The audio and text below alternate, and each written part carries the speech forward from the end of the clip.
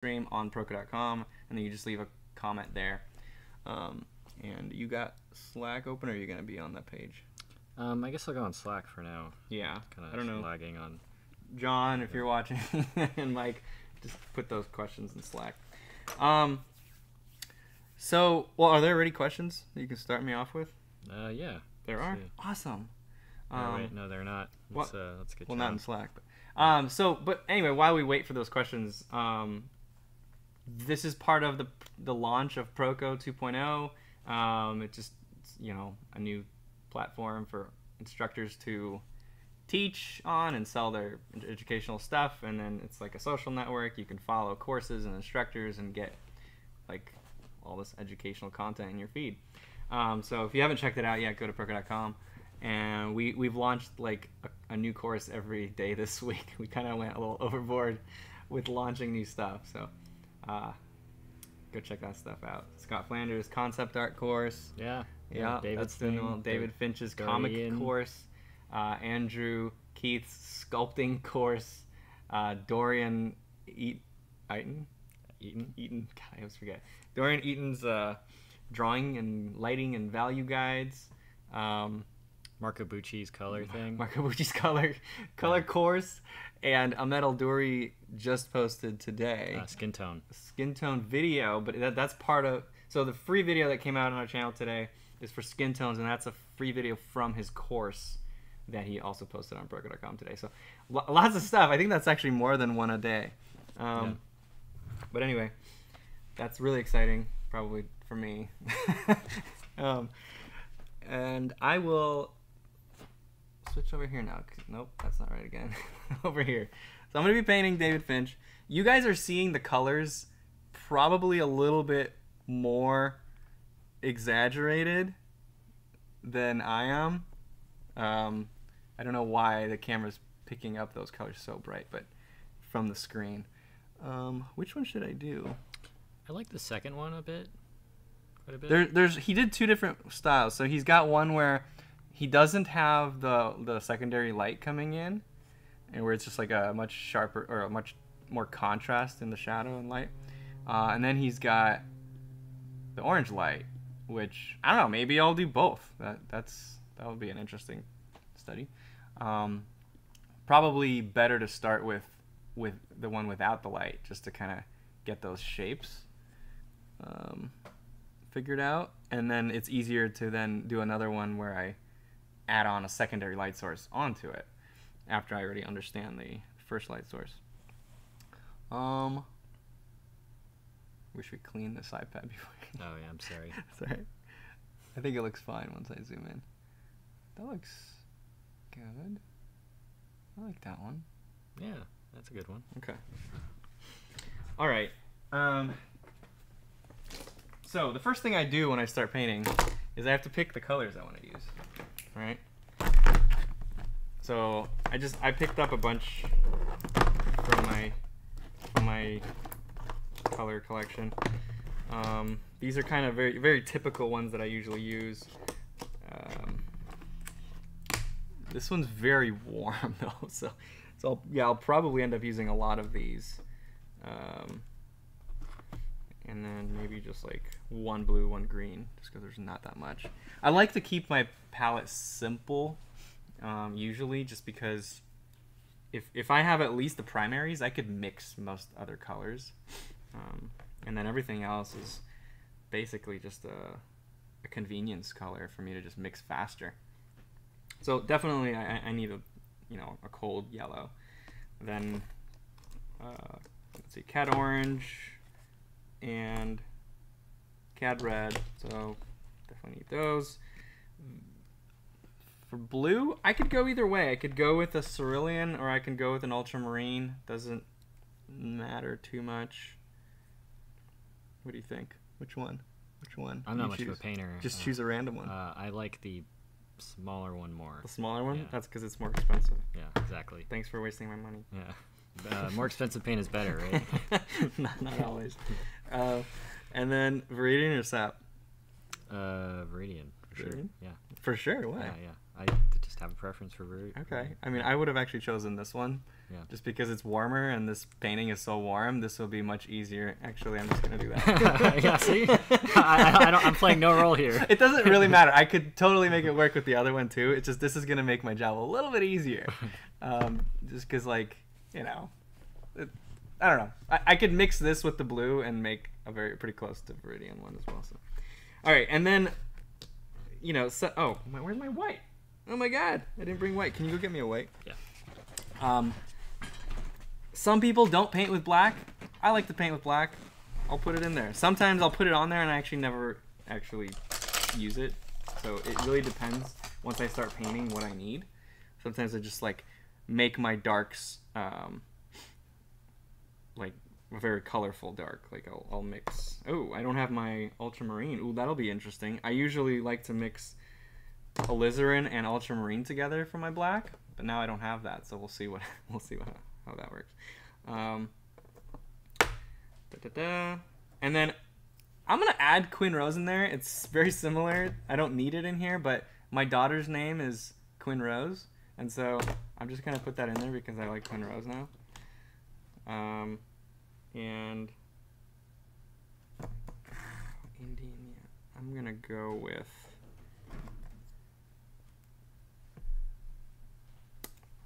I'll go with yellow ochre. Okay, there's my colors plus the white. You could definitely get away with much less than this for color studies, but I'm just gonna have fun. And also, it'll make it easier for me for a stream to have more colors out because I have to mix less.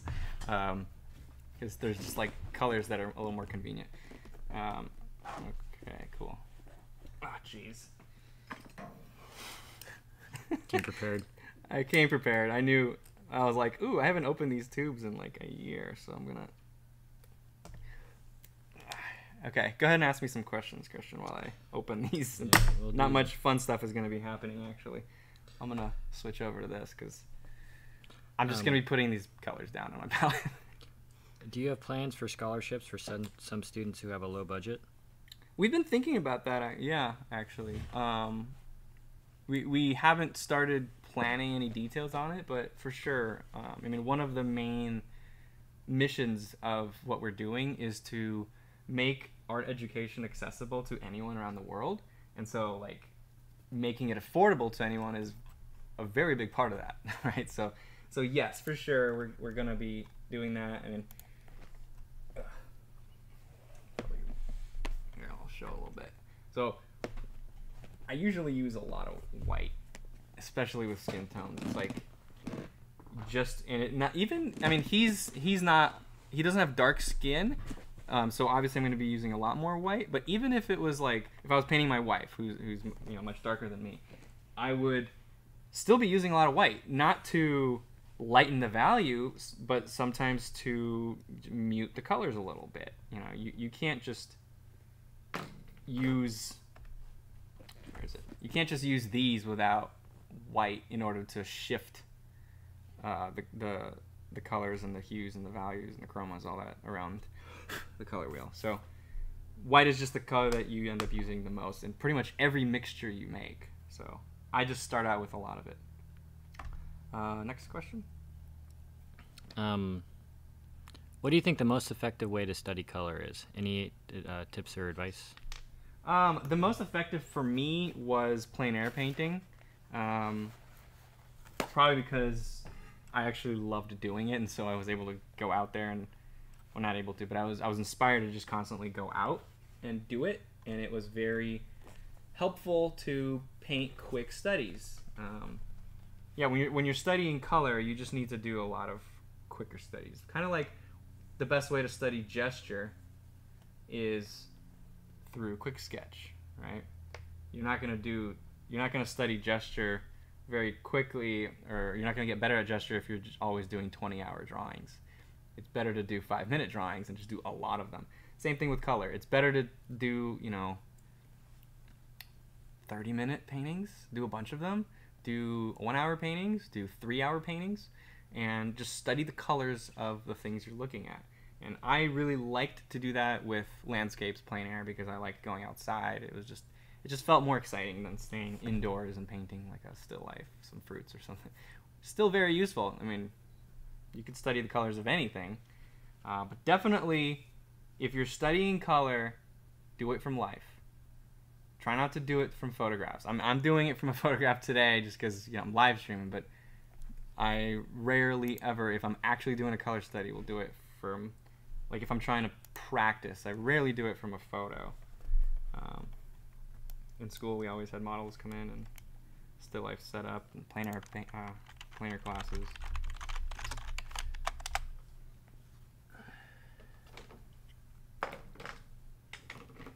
Okay, next question.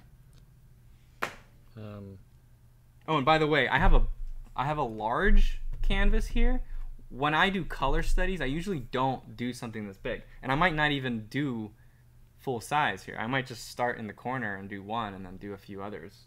I also have some others just in case I want to separate. So yeah, if you start with a big canvas, you're probably going to end up just spending more time on it. So if you're doing color studies, go small at first. It also kind of forces you to not go into too much detail if your palette is small, because your brush, right? Like depending on, I guess you can get a one-haired brush and put detail, but a typical brush is like, you won't go too much smaller with this, and so if your canvas is like this big, like you can't go into detail. You have to just put like big patches of color in there. Okay, next question. Hello, Proko. I'm a final year product design student and have recently been thinking to switch my career from being a product designer to digital artist, and I'm having a tough time balancing both. From product designer to digital artist? Yes. Okay. I also don't know if I'll be able to do it well. Can you please suggest a good approach? I mean, I guess like with any new skill, you just have to practice it. It's kind I think I need to understand the actual challenge that you're having. I mean, it's not like you have a disadvantage because you're coming from a product design background. If you want to get good at digital, you have to do exactly what everyone else does that needs to get good at digital. You gotta get some digital tools and start painting digitally. Yeah, I don't know. Did I miss part of that question? No, I mean it sounds about right. I mean, I think it's obviously a huge career shift, but yeah, I suspect that there's a lot of parallels between studying product design and digital art.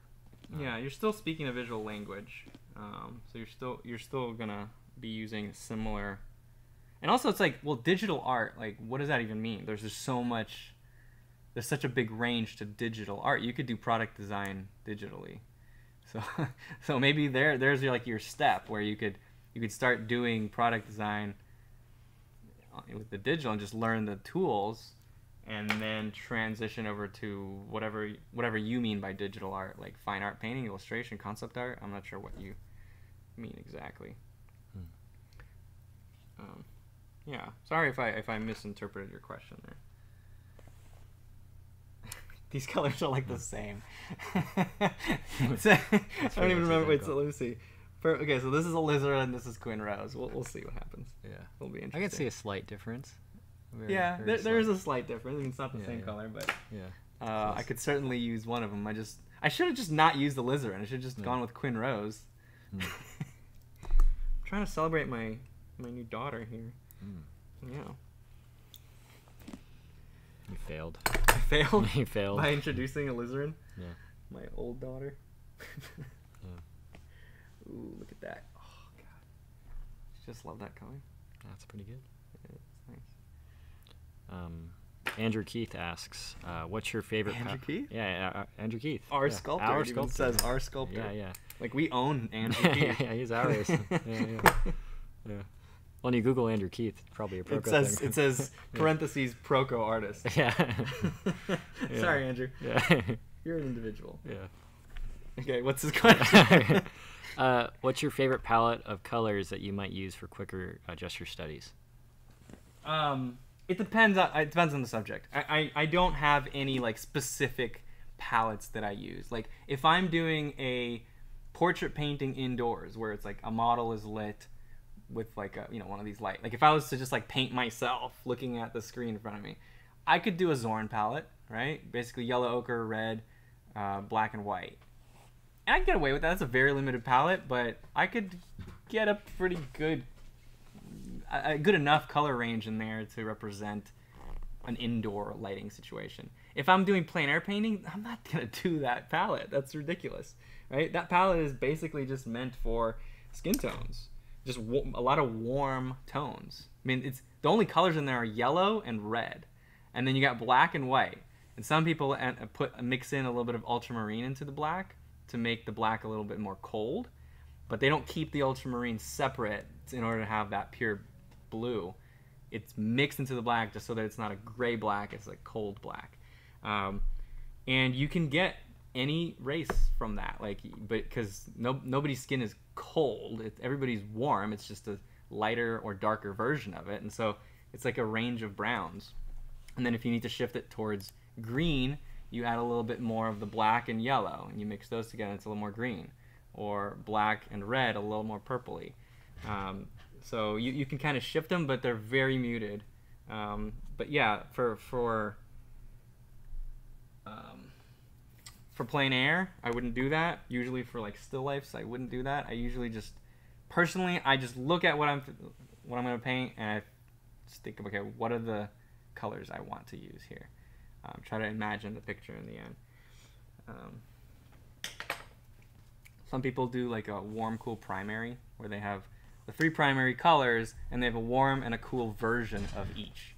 So warm and a cool yellow, a warm and a cool red, warm and a cool blue. Right? So you don't have like a green in there. You just have a cool, or a warm and a cool green. So I'd have like the sap and the viridian. So it really doesn't matter too much, because when you limit your palette, what happens is you naturally start to harmonize your colors a little bit easier. You don't have as many options to mess up and go out of the unharmonize your colors. Good question, Andrew. Thanks. Yeah, once you start adding more colors to your palette, that's where it actually becomes more difficult to harmonize, because you just got so many options. Like you got the whole rainbow to choose from, and it could go, you can lose control of it.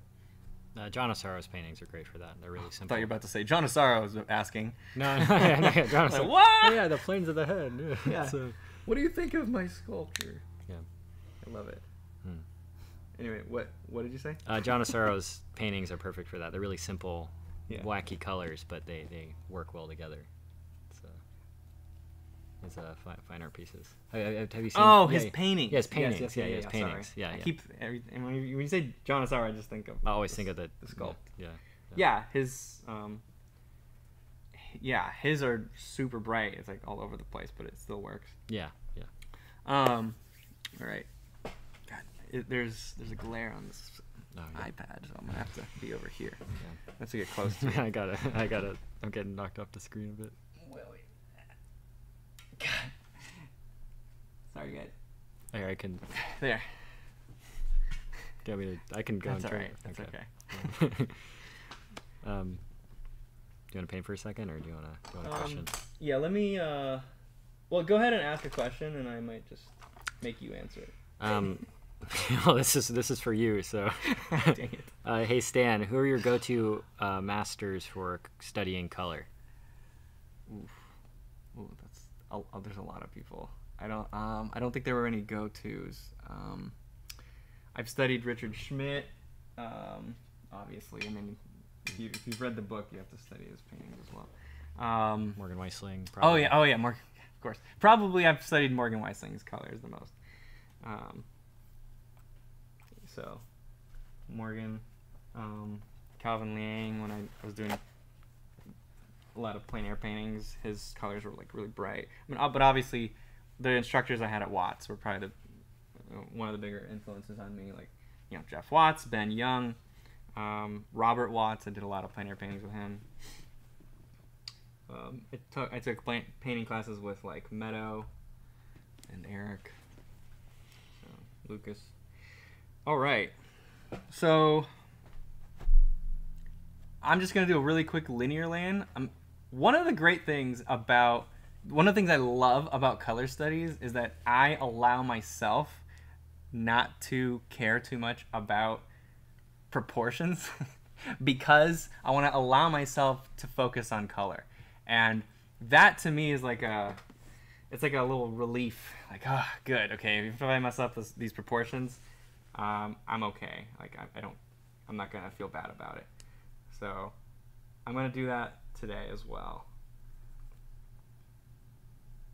where I'm not gonna measure too much. I'm just gonna really quickly get a shape in and be like, all right, that's a good enough looking shape, and let's just continue to color. So yeah, I'm just gonna do several probably on here. I want to force myself to.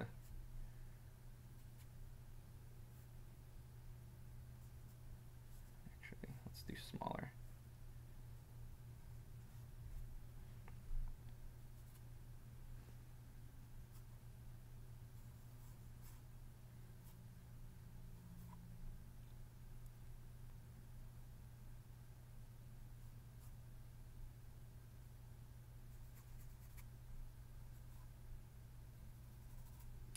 Yeah, if you want another question. Yeah, go ahead.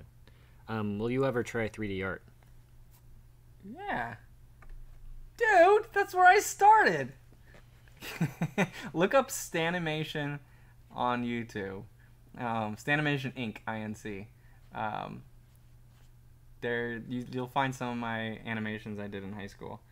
Yeah, originally my plan was to be a 3D animator for like Pixar or something. That's what I wanted to do. And then I started training at Watts and switched to fine art. So, yeah, I did. But he's probably asking like sculpting like creatures and stuff like that. Right. No, I probably won't. It's weird painting on a table. I'm so used to painting at an easel where the surface is vertical. I have to like rotate my wrist. I used to do this all the time, like in high school. Is there an advantage to painting at an angle? Like down or when it's in front of you? Well, yeah, when it's in front of you. Probably, yeah, because I can keep my wrist locked and paint like this. Whereas if it's down, I have to like do this, and that's kind of I'm painting more with my wrist instead of my shoulder. So yeah, it is more awkward here to draw with, but that's okay. I'm not gonna be doing much drawing. I'm gonna just do tiles of color. Next question. Storm Engineer asks, Schoolism has a subscription where you pay a small amount and can access all videos, but can't interact with the teachers. Would you do something like that in the future? The course prices are fair, but for people in poorer countries, hundreds of dollars can be impossible to afford. Not sure what their prices are. Schoolism has a completely different business model, right? They do workshops. I believe it's $300 a month, but you have access to, a single teacher at a time. So $300 a month. No, $30 a month. Oh, okay. Sorry. Yeah, so $30 a month. So you get access to the teacher? Or you don't get access? I don't know exactly. I don't think you do. Yeah, so we have a completely different model. Like ours is we focus on highly produced videos that you then keep forever, whereas I believe Schoolism is more of a workshop model, right?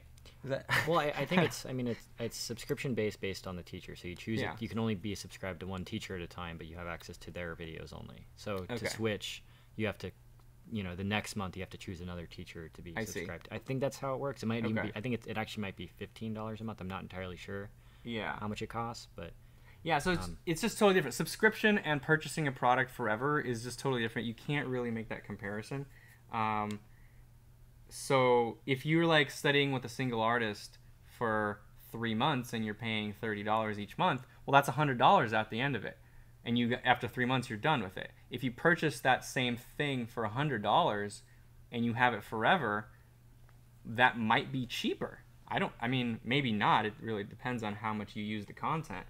But if you plan on referencing back to that content later, I don't think that it's actually more expensive. Well, for example, this person lives on $200 a month. Yeah. They're saying, and I guess they're asking if you would ever consider. Yeah, I think the solution there is to allow like scholarships and allow people that can't afford it to be able to show that they can afford it and get it for a cheaper price. I don't think changing like our business model would be the correct answer to that. But anyway, yeah, we definitely, I mean, that was the first question I answered here, was like, we want to make lessons accessible to everybody. It shouldn't be about money. That's why we publish so many free videos, right? Like we want to, even if you don't buy anything, you should still be able to learn. So my courses, most are like a huge percent of it is available online for free. So yeah, like 60%, right? Yeah, exactly. Most of it, I think. Most of it. Okay. Yeah. Okay. I'm pretty sure this is going to be a very short response from you, but okay. I'm going to ask it anyway. Hi, Stan. Great to see you on stream. So any quick and easy and cheap alternatives to hard work and practicing in order to improve in making art? No, I guess. That's what you're expecting? Yeah. Yeah. No, there isn't. So, next question. Let's see. Why would you even ask that? I don't know. So, hard work? Not you, but why would that person? Yeah, Dactyl? Yeah, I'm pretty sure they know the answer. Yeah, like, but I'm pretty are sure they it's just rhetorical. trying to like pull my strings here? I guess so. Yeah. Yeah, It feels like it. I have nowhere to put my brush. Is that a rosemary brush? This? Yeah. This one specifically is Gray Matter by Jack Richardson. Nice. Yeah. Someone's asking? No, I'm asking. Oh, you're asking. Yeah. Okay. All right. I need to get into some colors in here. We're 30 minutes in and I haven't put down a color. Would you like another question? Yes, please. I've never painted, so I was wondering if I should start to learn painting digitally or then move on to traditional or vice versa. So they're asking if they should learn digital and then traditional, or? I'm not sure because I don't have experience in like starting in one and then going to the other, but I've heard that starting in traditional, moving to digital is easier than the reverse. So based on what I've heard, maybe that's true.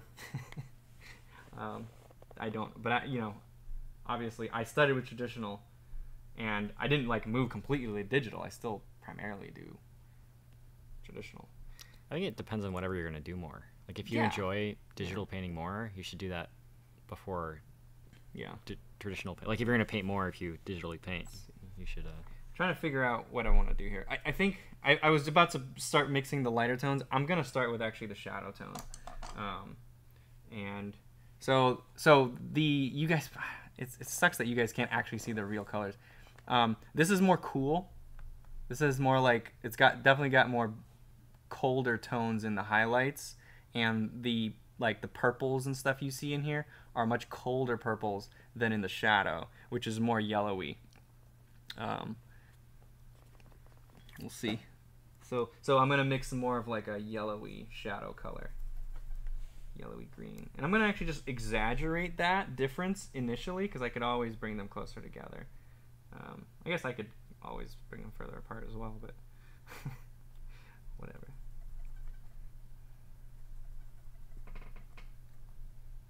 So just kind of, what's up?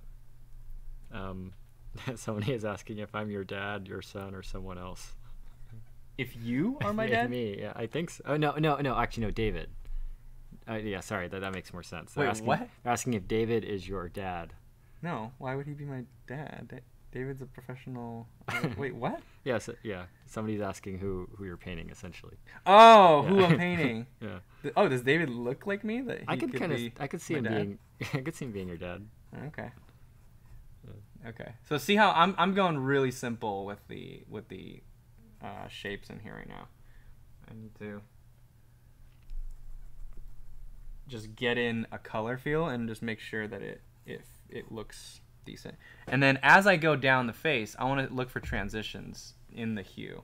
So up here, I'm seeing a lot more greens right through the forehead in there. And then as it goes down, maybe a little more pink in here and in here. So, but then actually it gets a little bit more green again down here. So I'll come back here, add some greens. Yeah, I'm painting like this. It's weird. But whatever. Do you have any tips from painting from a photo?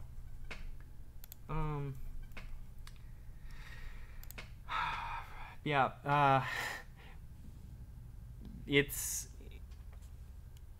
you have to make sure that you are thinking about how photographs are different from real life, that they don't capture as much variety in the color, and so sometimes you have to inject more color variety into it, make it more exciting than what you're seeing in the photograph.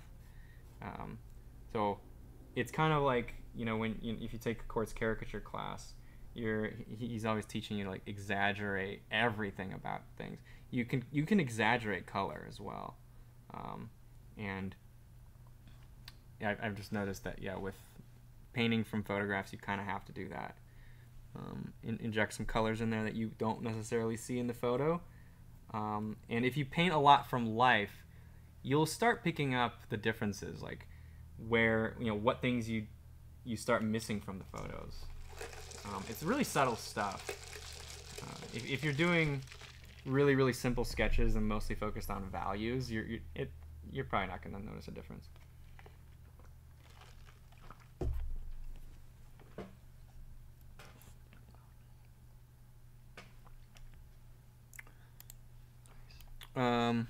Okay, so there's my kind of base color, I guess.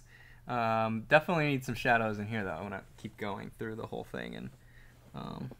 But this side, so in the eye, I don't see those warms. There's definitely something coming in from the side that's warming up this shadow, and that is not warming up the inside of the eye socket. So I'm going to have to add some more cool notes to that mixture. Maybe like that. Maybe even more. By the way, David's course is on pre-sale right now. Yes. Oh, that's too dark. Yeah, David Finch's course is on pre-sale. Yeah, it's not. I guess it's not like available to watch. Yeah, we ended up doing a 3-month pre-sale. We don't usually do that, but I guess we're so excited. He's done filming it. We're just editing it now. Yeah. But anyway, yeah. What advice would you give to yourself 15 years ago?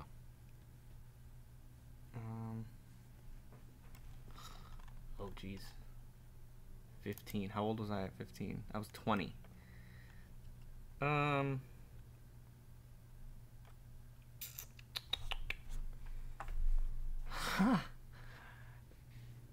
About art. Yeah. Sketch more from imagination. No, seriously. Like I would actually say tell myself, sketch more from imagination. I just didn't do nearly enough of that. I needed to balance it out. I've trained my brain to look and analyze things, and not to imagine as much. And it's difficult to untrain that. You know, it's not impossible. I definitely don't put in enough effort to untrain myself. So I'm sure if I really made it a goal, part of my career, then I would be able to do it. But it would be nice to just make it part of my, like, have made it part of my original training.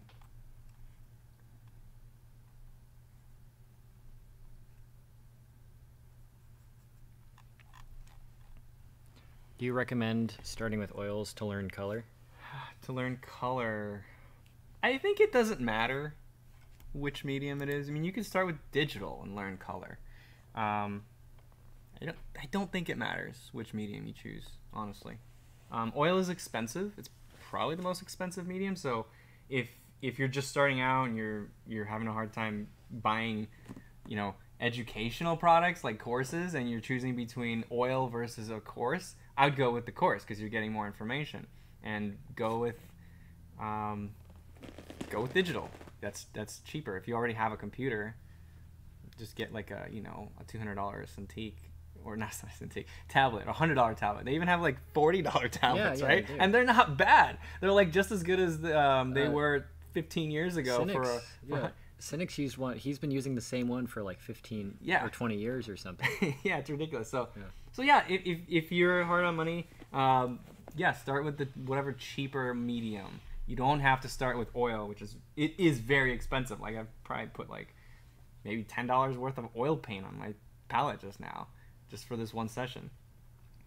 Okay, so there's some darker darks around. Like, for example, under the jaw is definitely darker than like the stuff on the side of the face. So let's get that, and it's very cold as well. It's pretty green actually. I'm gonna push it. Not that green, but you know, orange, yellow. So warm it up. What are the best alternatives for oils if you paint in a small, unventilated room? The best alternative for oils. What do you think? I don't know. I've painted oils. Gouache? Yeah, gouache.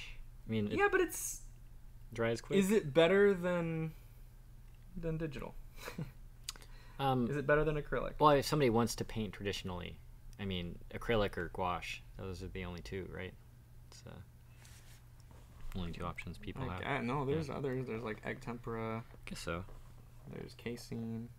But I don't know. Like, I don't have enough experience with all of those to really tell you a good answer. Sorry. Personally, like, if I were to choose the, you know, the mediums that I want to be good at, I would choose oil, gouache, digital, and like pencil, like charcoal graphite pencil. And that's probably it. I enjoy looking at watercolor, but I've never had the desire to get good at it. I don't know why, but yeah. So there's my opinion. I don't know if I need to. I'll just put in a few dots in there just to be able to judge that value. Cool. Next question. What if somebody is colorblind and wants to be an artist? God, you guys are just trying to like. I think it's a good question. I guess so. Yeah, I mean, there are plenty of artists that just do value. Yeah. The most important part of color is value, and when you're colorblind, you still see the value. So you're fine. You can do limited palette within the range that you're seeing, and you'll be fine. You obviously have a disadvantage to doing certain color ranges. Like, you won't be able to just see it, I don't think, right? No. But there are plenty of amazing paintings that are just black and white. Yeah, because if your values are off, it doesn't work. So you're fine. You can still be an amazing artist and be colorblind. Yeah. Scott Flanders made an entire career. I mean, he doesn't use color that much. Wait, is he colorblind? No, he's not colorblind. But a bunch of his art is. Just monochrome. Monochromatic. And it's looks good. Yeah. So I'm getting a new brush for the blue in here, just because I know I'm gonna have to come back to the warms, and I don't want to clean my brush too much. I'm just saving a little bit of time. So I'm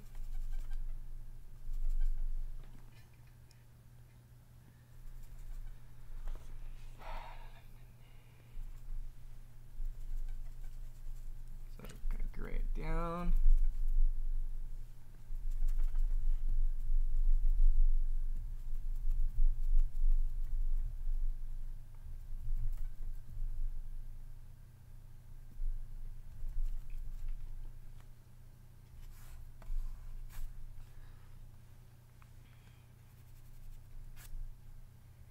Let me know when you want another question. Go ahead, just keep asking. How do you train your eyes to see color? Is it better to squint? With color, no, not really. With color, it's not better to squint. The squinting advice is more for shapes and for big light patterns. For color, I think I like open my eyes to see the subtleties better. So yeah, no. You don't. You're not supposed to squint.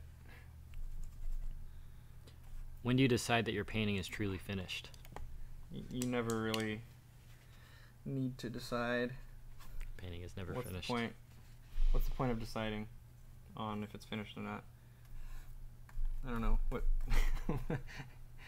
It's like, that's like a romantic art question. Like, is it done? Is it perfect? Does it speak what's in my soul? Nope, probably not. It's a painting. Are you done with it? You still want to work on it? If not, you're done with it.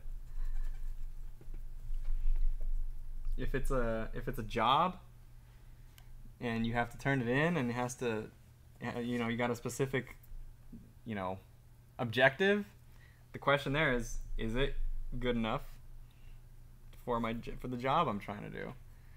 If not, keep working, keep improving it. All right. I'm not trying to like draw too much. I just want like notes of color initially to be able to judge like the harmonies. Okay, I gotta jump into that skin tone though. Put this down. Since oils are so expensive, is it worth saving leftover oil paint or from your painting session? And how would you go about doing it? Yeah, you could. Let me see if I could go grab. I'll be right back. Take me 10 seconds.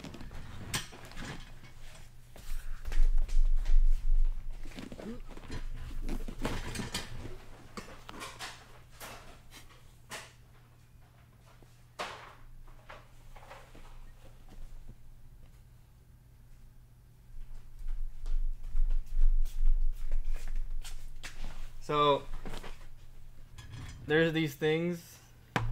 What's better, this one? There. Yeah. So there's these things that are airtight. They seal.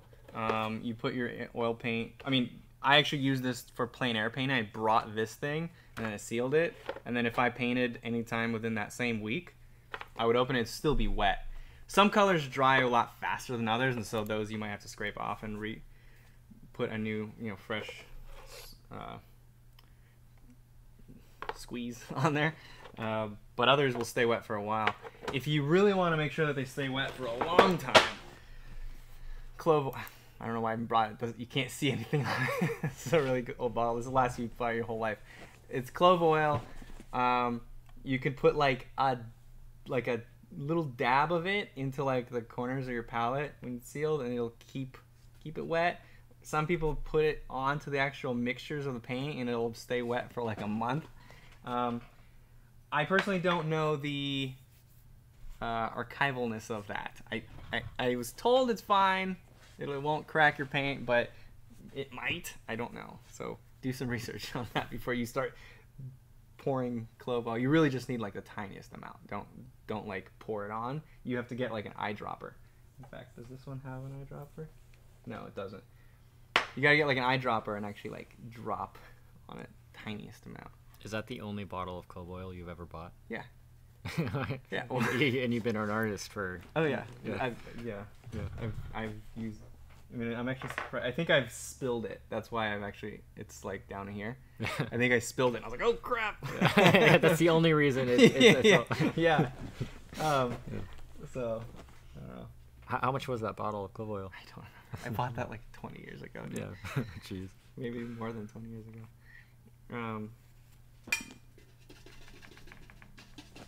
Okay. Have you ever imitated Nikolai Fechin? Like with my body language? Yeah. Well, he was part of a question last week. Yeah. That was a great question. Yeah, you should go watch it. Nikolai Fechin. Yeah, I've done a few actual master studies of his stuff. I did like a hand study. I've done a face, but not as much as I've studied Morgan Weisling. Just a few, yes. And I've looked at. I have several books of his stuff, and I've just like stared at it for hours, just trying to like figure out stuff. But master studies, I've only done a few. Beep. All right. So now trying to mix like there's obviously a lot of colors here. I'm gonna try to mix a few different types. So like this highlight area is way different from like this halftone area. Like not even, like very, very different. So, and then also when I get into here, some of these yellows also very different, and then the neck very different. So I'm gonna try to just start with some kind of base. Maybe I'll just start with the forehead. That's an easy shape. And so I'll start with these halftones, maybe like a pink and then like an orangey peach. Ooh, let's go with this Quinn Rose. Let's see where that gets me. Whoa, that is really hot pink. Oh my god, that's like Barbie bubble gum. Is that Quinn Rose and what else? And white. Wow, crazy. That is a bright color. I'm not gonna use that. What if you combine the other two, white and? Oh, just combine alizarin in? Yeah, I'm curious. Okay, I'll have to wash my brush so it's not. So it's a true test. But yeah, again, my daughter's name is Quinn Rose, so now I like this color. I feel like, it's more red. How much of your painting is this experimenting process? Of colors? Yeah, just putting stuff together and seeing what happens. Yeah, see, it's more red. Right. This is much more of like a more towards violet. Yeah, very different. How much is experiment? Oh, jeez. I mean, not that much.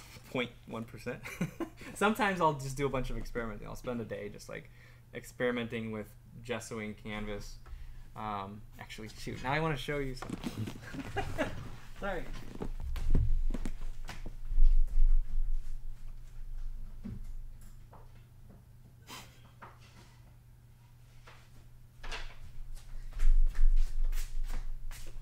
I have a bunch of these that I made. I've used most of them now, but I don't know if you could see. How do I show this texture the best? I think it's slightly like more. Oh, there. God. You can kind of get an idea. There, you can kind of see the texture. You gotta get that lighting perfectly. maybe.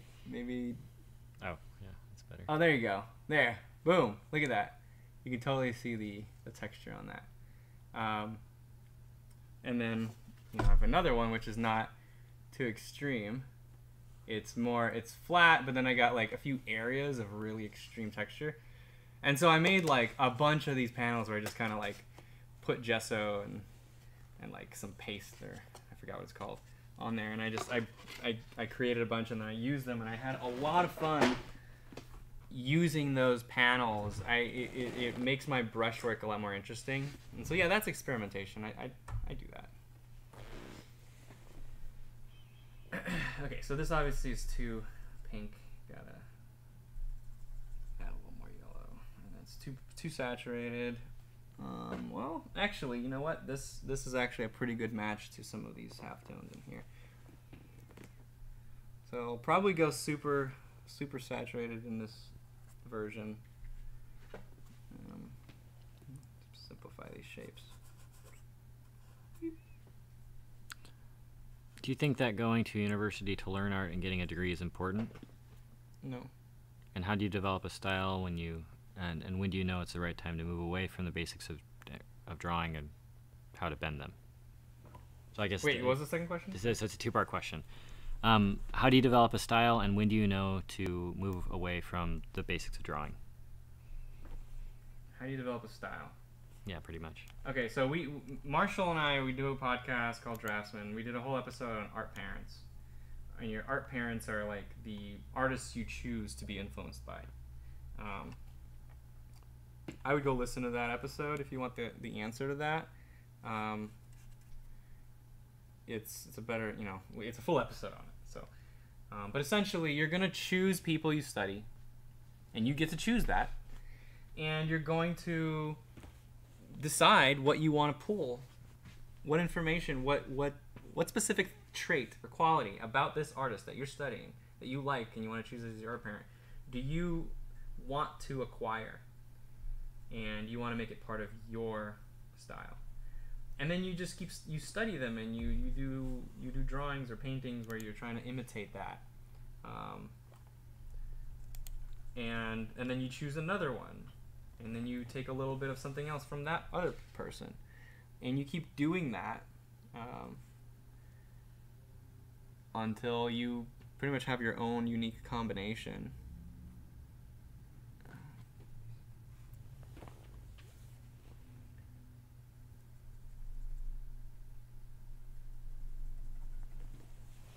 Trying to get a good range here, so like this is more greenish, kind of a gray.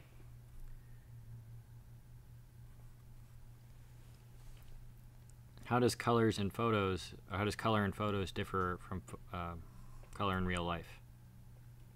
It's just not as much information, and of course it depends on the camera. Every camera will treat color differently, you know. But yeah, the camera processes the color, and it has to simplify it somehow. It obviously doesn't have as much information as light, you know, reality.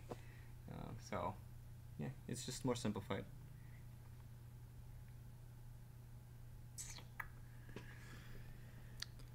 When you were a student, were there any concepts that you found particularly difficult?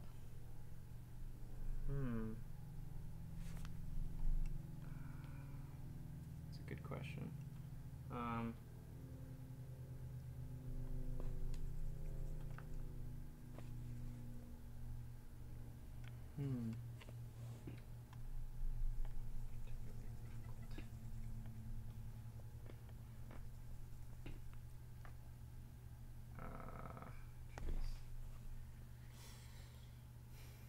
Everything was difficult.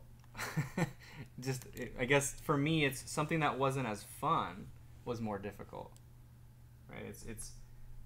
It feels more challenging when you're not enjoying it, and so I guess like I didn't like perspective very much. Sorry, Marshall. Well, that's why you have him teaching the course. Yeah, that's why I wouldn't want to teach the course. Yeah. But what else? What other? I didn't enjoy. Shoot, what did I not enjoy? I enjoyed so much of it. It's hard to pick stuff. I don't know. What about you? I'm horrible at edges. Edges are definitely something I struggle with. Mm-hmm. I'm pretty confident in everything else, but everything. Edges, yeah. Girls? No. Jeez. Embarrassing me. Embarrassing you? You could just in front of all my friends and. Edges for sure. There was something that Marshall was saying about Justin Sweet, where he was saying he asked Marshall asked Justin Sweet what he was working on, and Justin said edges. It's always edges. I'm never not working on edges. He says I think I might be wrong, but what Justin was saying was that edges are the most important thing that somebody could be working on. Yeah, I mean everyone's got their opinion of what like the most important thing is. Yeah. It kind of depends on your style, what your most important thing is. But yeah, I mean edges are super important. Yeah. Yeah. I think edges become more important as you become more advanced. Oh yeah. They're not really important at all when you're a beginner, because you can get away with just sharp edges everywhere. You know, like I haven't thought about edges at all yet in this painting. I'm just thinking about shapes and colors and values. And then if I was to actually do a finished painting of a similar thing, then yeah, of course, yeah, I'd have to be thinking about like forms of like how, like, what are the subtle plane transitions in there? How does that translate into an edge? Now I'm not thinking about that at all. And I think that edges are the, like, maybe he means that edges are the most important thing for like a professional piece. Right. In making something look really awesome versus something to look really good. Right. Like good versus awesome. There's a lot of edge work in there that needs to happen. Well, and if you look at his drawings, they're all very messy. So he can fix a lot of, you know, the not clean parts of his drawings in his edges and in his actual painting. Man, I'm trying to decide what color to make this highlight area. I guess color study. I'm just gonna experiment. I'm gonna go a little more bluish green in that. Boop boop yellow. Is it possible to buy certain lectures on Proko 2.0, or do you have to buy the whole course? Right now we only sell courses. You can't purchase lessons. So yeah. Maybe in the future, but not right now. So you can see, guys, how I'm really pushing that, right? Like I'm experimenting with that, how much I can push that color to a green.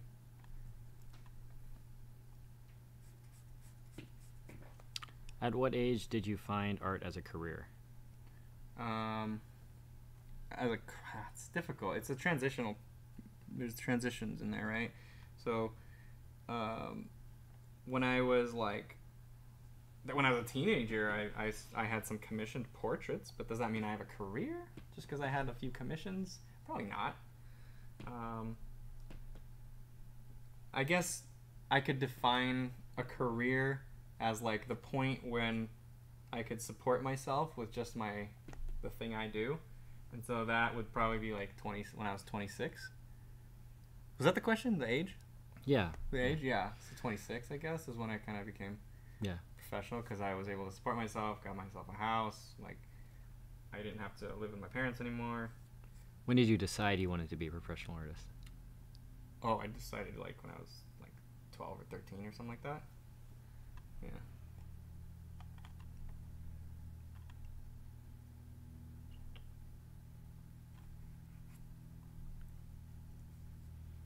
What kind of easel do you use outdoors? A Soltech. I can grab it. Yeah, you can grab it. Show how old it is. Do you think they still sell them? Yeah, Soltech's still in business. It's an expensive easel though. It's not something I would say like, if you're just gonna dabble in plein air, go ahead and get this Soltech easel.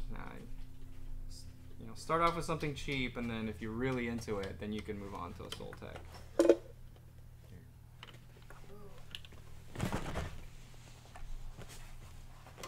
It's the Soltech. I mean, it's not really that what do you call it?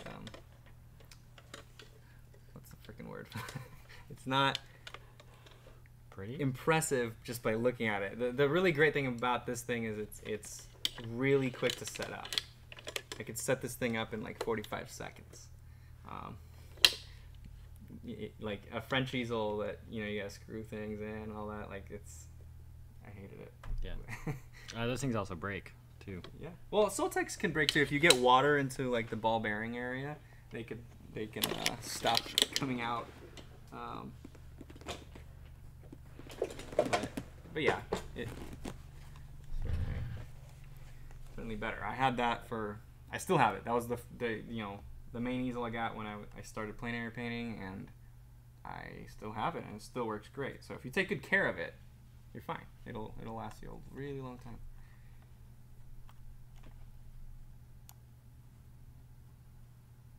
So down here under the jaw, I'm seeing more purpley notes, and I honestly, sorry guys, like it's really challenging to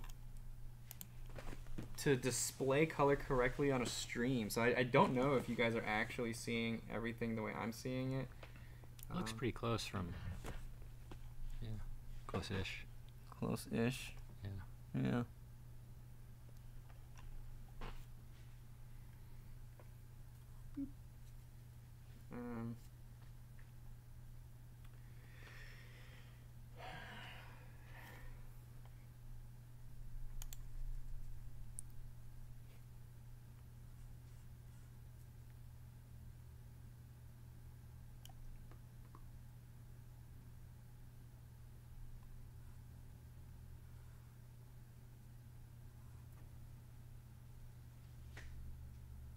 Is there another question?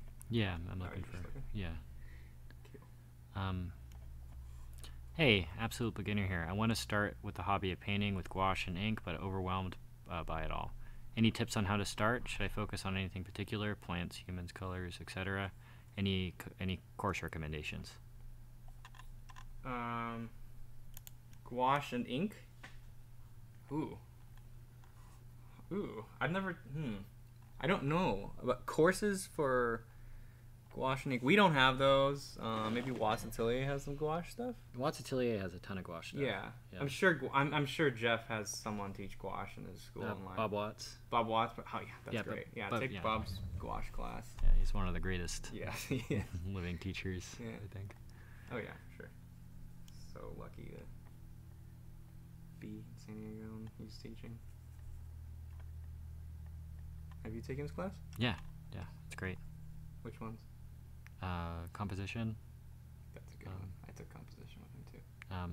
I think they had like a cinematic storytelling kind of course too. I really enjoyed. Nice. Yeah.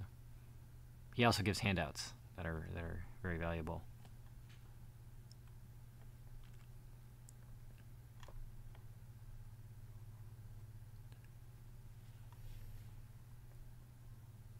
So obviously I'm going for very high chroma study in this. Pretty influenced by what I'm seeing in front of me on my TV, which is super saturated, versus looking at the iPad in front of me, which is much more accurate. So probably not good, but in the next one that I do, I'm going to do probably a few more quicker ones. This is also actually serving as like a little warm-up for me as well. Just getting into the painting mode. This is for the Proko challenge. Somebody's asking, can a potential winner of the Proko challenge draw something as simple as one figure or portrait? Potentially. Potentially. Of course, potentially. Yeah. But remember, there's a judge. I'm not the judge. Whatever the person, whoever is the most impressive for Karla is gonna be the winner. But of course, we also have like 20 prizes, right? 20 different. We have 20 winners. We have 20 winners. So, yeah, your chances of winning are actually pretty high, unless like 10,000 people apply. Yeah. But some of the sponsors are giving away prizes only to people who did traditional work, right? Like if you did digital, they're not gonna pick you because, for example, like Trekell, right? Yeah. Trekell has a prize of some art supplies. And it's like, it's oil painting supplies. So they're not going to pick a digital artist to give oil painting stuff to because they might not need it. So they're going to pick someone who uses traditional medium to award that to. Look at the whole list and see, well, who do you want to impress? But yeah, potentially anyone could win. We also have a whole category of impromptu winners. Is that what we call them? Yeah, impromptu winners where we just like randomly come up with more winners. Yeah. We're just like, oh cool, this one's so funny, we think it should win, and they get the comedy award or the WTF award. We're just like so ridiculously outrageous that you have to win something. Yeah. So anything could win. If it stands out. You gotta stand out. That's the big one. Yeah. In some way, you really gotta stand out. Or you could just use the challenge as a way to grow as an artist and not care about the prize. I think that's the real purpose of it, right? That is really the purpose of it, because if most people aren't going to win. Yeah, absolutely. Just naturally, if we have 20 winners but hundreds of people try, most people are not going to win. And those people that don't win still need to get value out of it. This has to be valuable for everybody. And that value is the participation in a thing, like almost like it's a real job, being part of a community, and like practicing a real thing. Well, and if you become a better artist, you're going to make more money from becoming a better artist than you would ever from actually winning any of the prizes, right? Oh yeah. Oh yeah. So you'll gain more by, you know, obviously becoming a better artist. By learning. By learning, yeah. You'll gain more by learning. That's good. Shoot, I forgot what color I was mixing. Oh, I think I needed to add some more darks. This plane needed to be darker.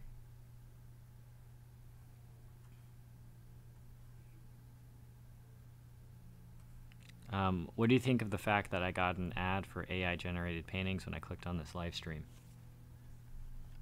Oh, that's awesome. Yeah. Stan is a big fan of AI. Probably not for the reason people think. I'm not a fan of AI to replace artists.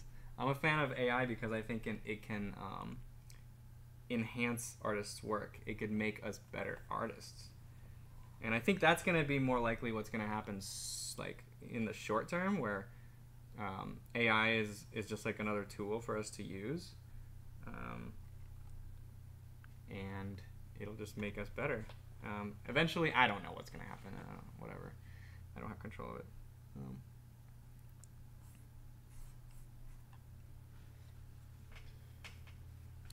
Is there a watercolor course being considered? I have talked to a watercolorist, but it's not in production. So,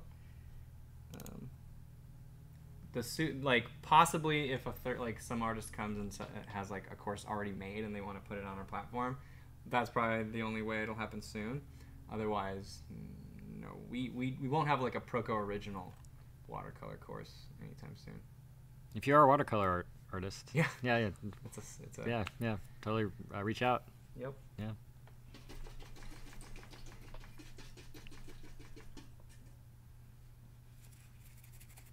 Do you have any tips on staying on top of personal health while in the middle of an intensive session? I tend to forget little things like staying hydrated. Yeah, that's it. Make it part of your schedule. Oh shoot, that was an ugly choice of color. Make it part of your schedule. Put it in your calendar. Make a notification. I have a watch, tells me to get up. You know, stuff like that.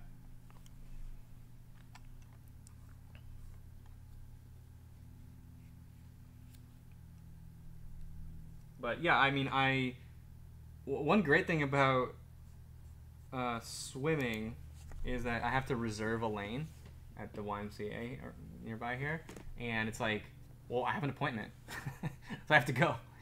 Sometimes I miss it, but most of the time I make it. And well, and if you miss it, you have to. I have to pay. You have to pay some money too. If I miss my reservation, I have to pay $15, and so I don't want to miss it.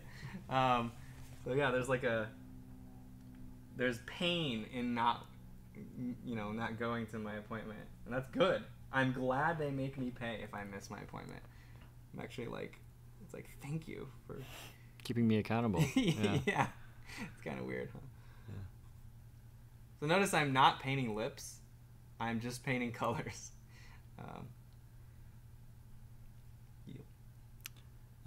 What are your thoughts on unsolicited feedback?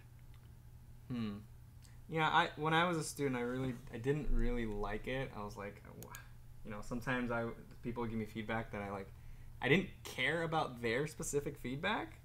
Like I didn't want to hear it from them because I don't think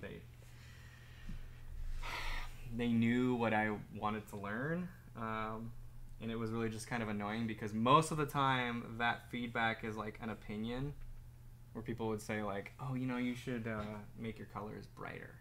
Like, why? Because you like bright colors?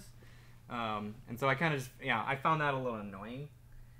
But, eventually you just kind of realize that people just want to actually just interact with you most of the time. That's, like, they want to be part of the creation of art, and they're not artists themselves. And that's why they're giving you feedback. And so then that's kind of like, oh, okay, I'll let you have your fun. I'd say just don't listen to them if you don't want to. Yeah, well, listen to them. Just kind of, be nice and just be like, oh, cool, yeah, thank you. And and then don't actually listen to them, like take their advice.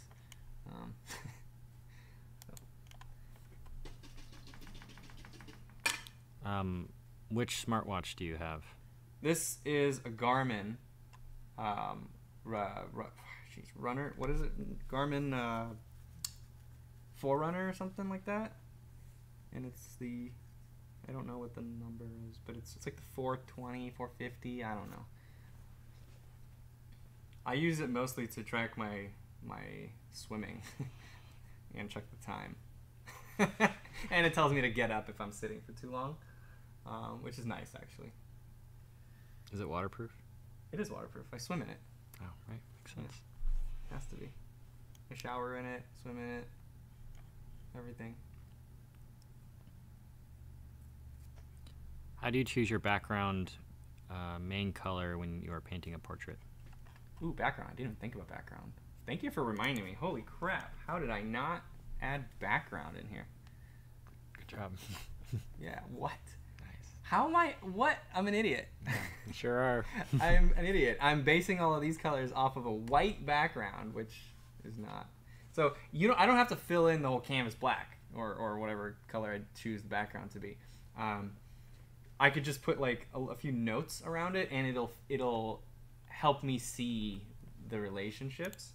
So, okay, let's get some colors. So, what do I think? I'm feeling a little olive, like really dark olive back there. Let's see how that. Oh, there. I kind of. I'm gonna mute it down though. Let's see how that works.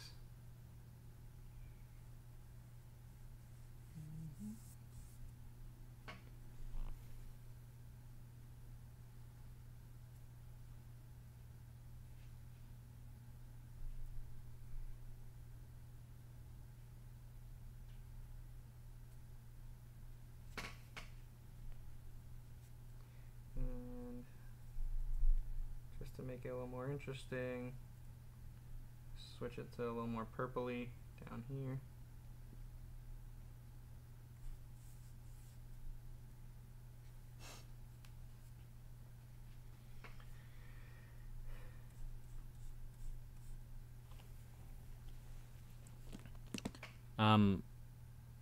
I think adding single lessons to favorites would be a useful option. Sometimes Wait, what? Single what? Sometimes adding favorites to single lessons. Favorites, like favoring it, like bookmarking that lesson or something? Yeah, yeah. Oh, okay. Yeah, we do want to add like a bookmarking feature. That's definitely in the list of things we want to add. It's just, obviously it's not a giant priority. At some point, though. Yeah, we have a giant list of things. We have a really big list. You can't see stuff on the roadmap, right? You can, yeah. I don't think that, like, little features like that are... Or maybe? No, I don't think we added that one. But we to the roadmap, we added more, like, just really big features.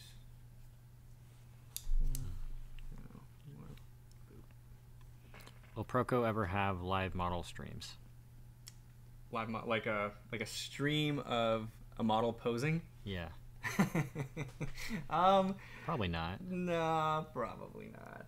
We're gonna have a tool to figure draw from Proko directly, the Proko website. Yep. It's like a timer tool. And it's going to take model packs from model packs that you own. Yeah, already. Model packs you've purchased, or you can upload your own custom photos and then use the tool as well. So if you already have a library of photos that you want to use the tool with, you'll be able to do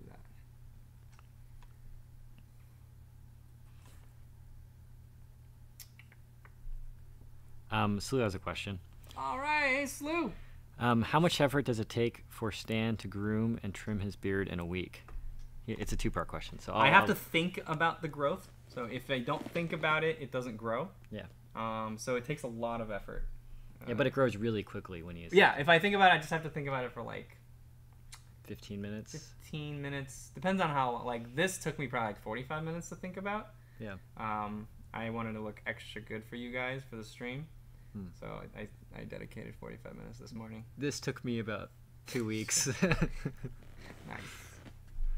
And then also, are you constantly squinting for this little painting to see values and shapes?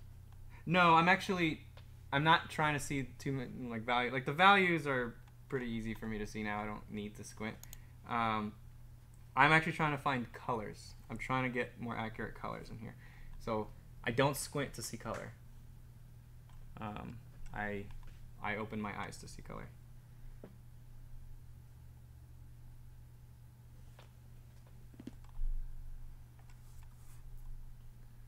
How long did you study perspective? Like one class. like a semester. Like one semester. But you know, and then off and on, just kind of I had to be thinking about perspective as I was like figure drawing and stuff. But as far as just like going in there and seriously thinking about perspective, I think I only took one class on perspective.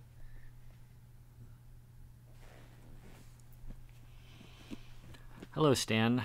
Having studied at the Watts Atelier, what do you think the largest difference between the Watts and the Grand Central Atelier is? Ooh, well, I haven't studied at Grand Central, so I don't know if I can answer that. But site size versus the Riley method, right? Yeah, but I mean, every school teaches something different. So it's, if you're talking about the material that you are, school is not just about the stuff you learn at the school. There's so much more to a school. And so when I say I haven't studied there, it's not just because, you know, I can't answer that question because I haven't experienced it. I don't know what kind of community is there. Like, are people close? But they probably are. I mean, it's a great school as far as I know.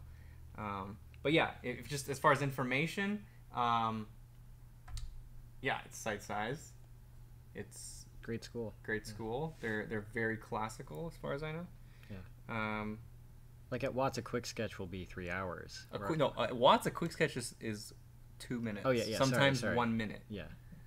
A long drawing is 3 hours at Watts. Yeah, 3 hours is a long drawing. But at the Grand Central Atelier, isn't 3 hours a quick sketch? A quick sketch is 3 hours. So it's like their shortest drawing is the longest. Well, Watts, the longest drawings actually are 15 hours because there are classes where you dedicate 5 weeks to a single drawing, so 5 times 3. And so that's the longest, but most of the time, like 95% of the long drawings you'll do are going to be 3 hours. Where at Grand Central, the shortest you do is 3 hours, and the longest you do is, I don't know, 100? Right? 100 hours? Something? Yeah. It's like a whole semester. Yeah. And yeah, it's like all you do that semester, I think. But again, I didn't study there, so I'm not the best one to comment on that. Probably I might have just said all completely wrong things. It depends on your goal. I think is the answer. Like, yep. Yeah. They both have very big advantages.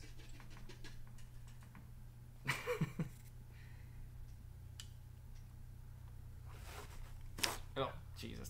Oh no. Okay. Yeah. Here, you can have this one. Oh, thanks. You're welcome. How much medium do you use with your oil, paint? I'm not using medium today. I typically will use walnut oil or linseed oil. Right now, I just have a bucket of turpentine. I mean, it's not filled. It's just a little bit at the very bottom there. You can't see anything, but it's like pure black. But anyway, yeah. There you can kind of see a little bit splash around at the bottom there. It's turpentine. Well, it's not real turpentine. It's Gamsol by Gamblin. It's odorless. A little bit better as far as I know for your health. So. All right, I want to finish this one up. I feel like most of it is in there. I kind of understand what the colors are, but I just still have like these little spots that I just got to fill in. So okay, plane of the nose. What color? It's purple. This highlight is more of this. Let's get it in there. Are there any plans to make more model packs available to sell? I would love to see some packs based on themes, action using tools, running, dynamic angles, etc. Yeah, I mean, I keep wanting to do more model packs, but it's just like courses are just such a higher priority, And there's great people on like ArtStation that sell model packs as well, and probably on Gumroad, and there's so many available now that it's like I feel like we provide more value by making more courses. So I don't know. I mean, we definitely want to. There is a clamoring in the community for a Christian towel reference pack. Oh, there's clamoring in my head for it too. Yeah, everyone wants that. Everybody wants. Yeah. Yeah. Are you gonna do it? Yeah. You're a teacher. Yeah, technically, so I could do it. You could technically log into your teacher account and publish it, and I would not know for at least a few hours that you just did that. Yeah, I totally could. And it sells $1 million. And, yeah. Everyone has it. $1 million. Yes. Yeah. Yes, that's. It's gonna be one pack is gonna be $1 million. Oh, really? Yeah. So. Well, that would be the way to go. It's a very specialty type of. Yeah. Product, so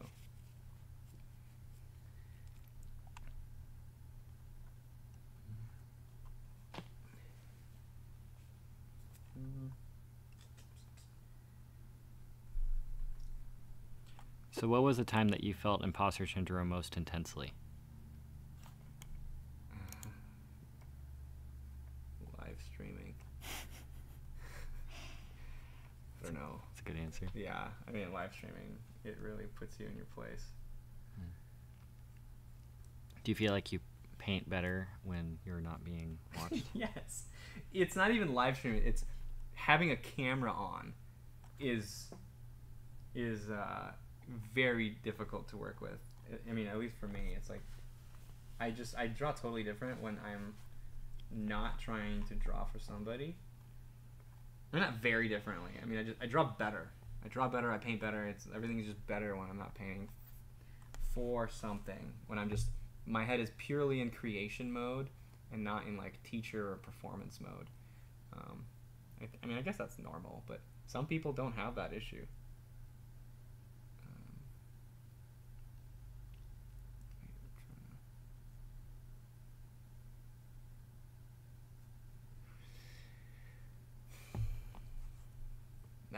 That was horrible.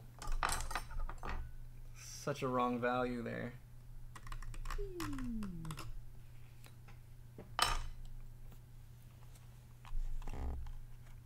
Let's see.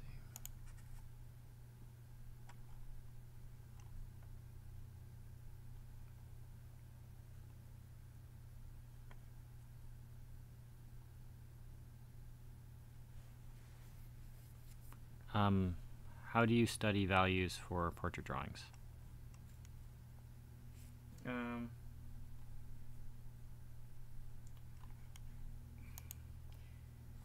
You have to think about the values. How do you study values for a portrait drawing? It's the same way you study values for anything. It doesn't matter that it's a portrait. You have to. I would say you start by simplifying your values to 2, right? It's kind of what I did in the beginning of this painting. I had my light shape and I had my shadow shape, and I split those up.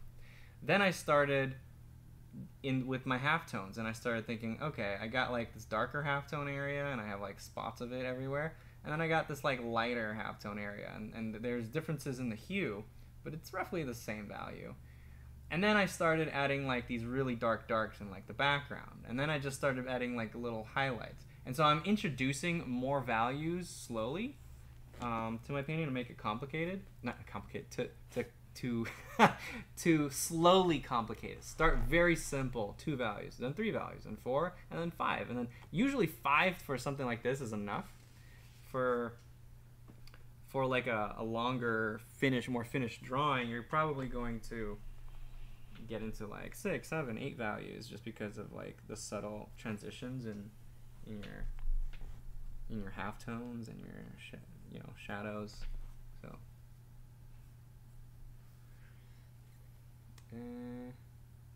gosh, I feel like it's a nice painting.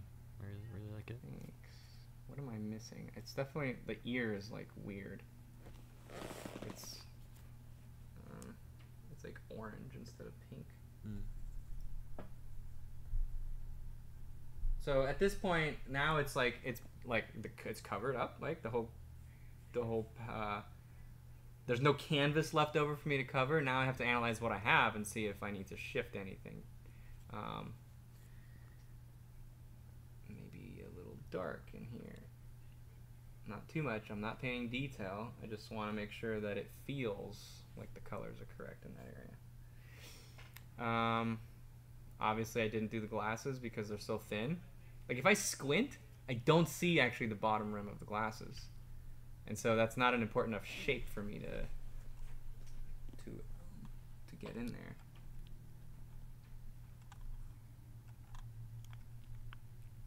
Is there any advantages to learning the Riley method for figure drawing versus learning the force method and vice versa? The force method? Is that so, what you said? yeah, Mike Matizzi. Yeah. Well, they're both tools. Yeah, right? They're both just tools. You know, study the concepts, the major principles behind those, and you could use whatever tool. They're techniques, right? Riley is a technique. Mike Matizzi has a specific technique, but they're both based off of like a gesture. They're both trying to show the pose and whatever based on very specific principles that never change. So you have to understand the purpose of both of those, and then you could study both and use them however you want. And I don't think you should be tied to a specific, no, style of drawing. You should use all different techniques you can. And if you want to learn the Riley method for figure drawing, what courses and books do you recommend? If I want to learn Riley method, oh geez, books. Oh my God, there. Frank Riley has a PDF out there somewhere. I think yeah, there's websites that that have compiled a bunch of Riley stuff. I know Eric Gist on his blog. He has a few links to some Riley stuff. And I can't remember the name. Yeah, I can't remember any of these. But to look up Eric Gist's blog. He's got links, and then from there you can probably find your path to more stuff. Yeah. The Watts Atelier does a great job explaining the Riley. Yeah, Riley actually, method. they probably have a course. Yeah, actually, yeah. Go to Watts.com. I think you can purchase like a Riley class individually. Yeah. And Tim Gula has some videos on Proko that are, I think they're good. If you want a free video on Riley, Tim Gula, Proko YouTube channel, Riley method. Yeah. All right. Good enough? Yeah, it's nice. I mean, for a color study, it's definitely good enough. Should probably just move on. Try another one. If I ever manage to decide it's finished, as somebody said.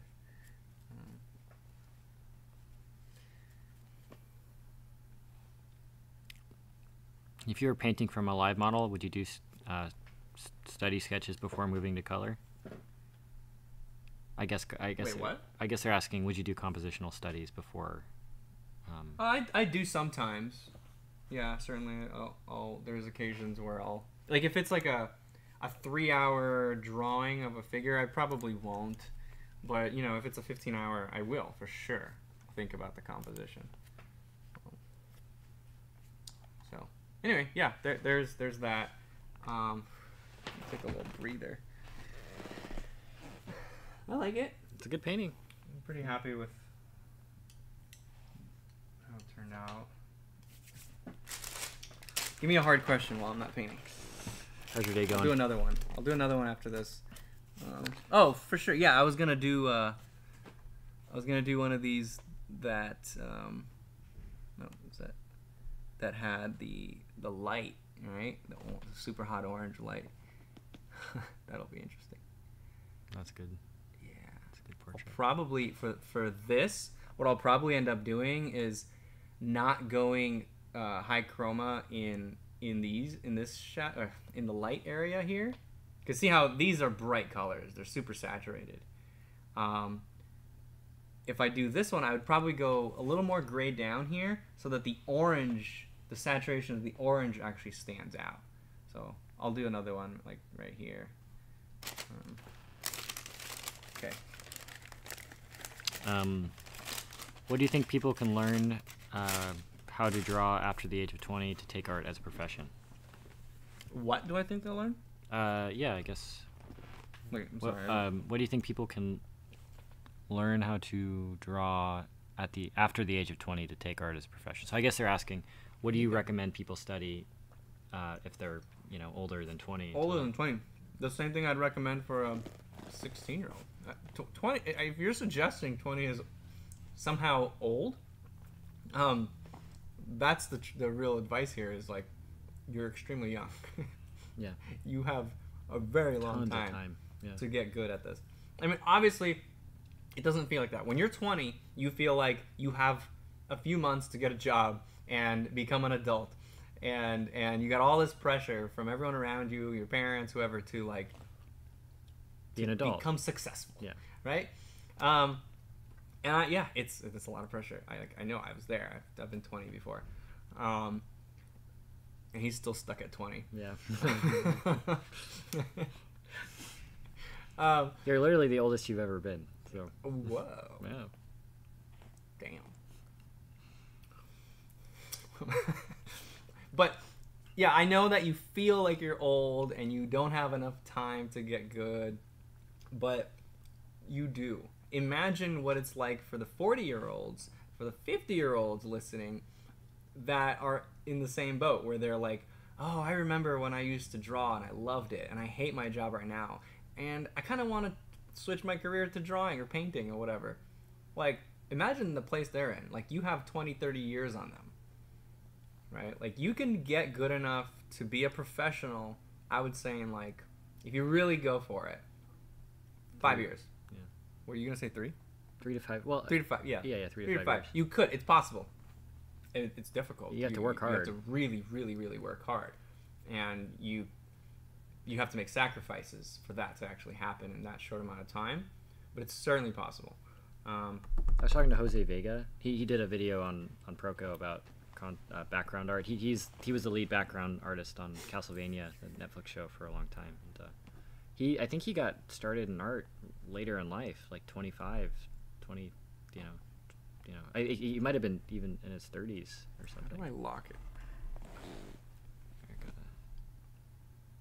But yeah, Jose. That's so much better.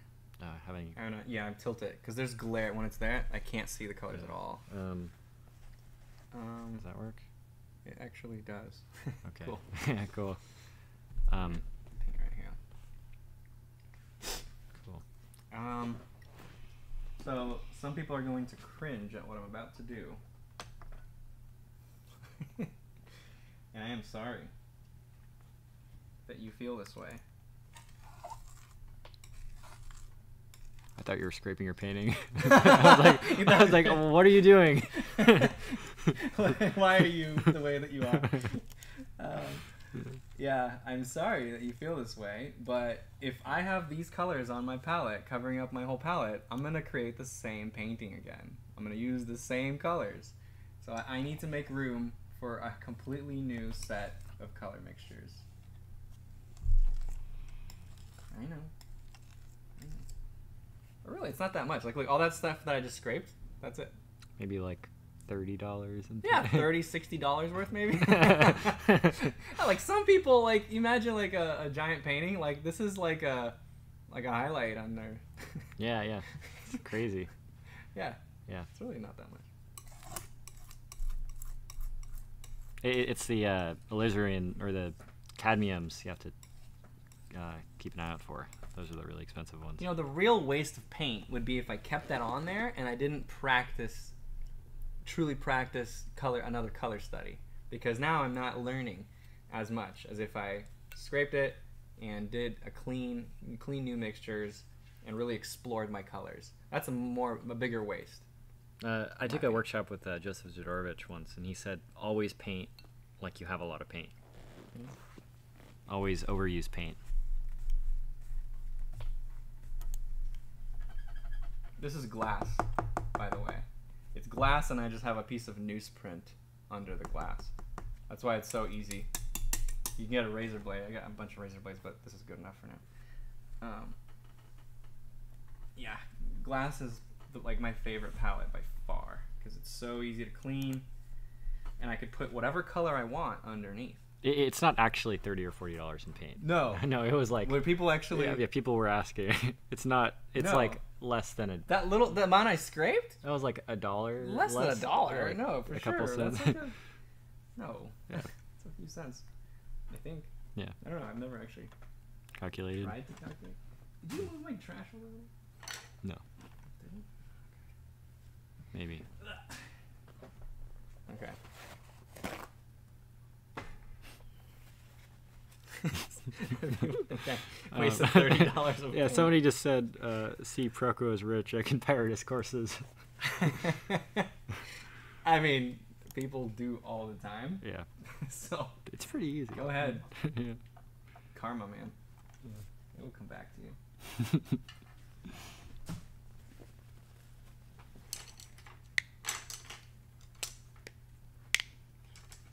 All right. I'll do another one right here. So is this the best one? There's a bunch of options. Ooh. I like the ear on this one. On which one? On this one, it feels like it turning his. Oh, and there's a little bit of the other ear too. Yeah, well, I don't know if I want that. Well, to me, the Yeah, ear. I don't know, people can't see that. Oh, yeah. There's the other ear. Yeah. I probably wouldn't even include that actually in my color study. It's too small of a detail to even. Well, it feels like it gives you more tools to turn his head more. Yeah, and I definitely want something different from Yeah. the one I did. That's pretty much the same, huh? Yeah. It looks completely different on the Oh. TV. Well, this is also completely different. It's good. But I like it when he's looking more in like that. I'll do this one. Okay. Okay. All right, we're gonna go for a different color feel. So actually, maybe, should I change some of the colors on here? So I got my orange. I'm happy with the warms. I was not happy with the range of blues that I was getting. So your cerulean choice. It was right. It was right the first time, right? The ultramarine? No. Oh, are we talking about Viridian or? No, cerulean. Oh, okay. Cerulean is the blue. No, did I choose the blue? You did. You chose cerulean, and I was like, all right, that's cool. Okay. I'm gonna go with an ultramarine this time. Yeah, it was the sap that I put in instead of the Viridian. Okay, got it. Let's try doing this one. This is ultramarine.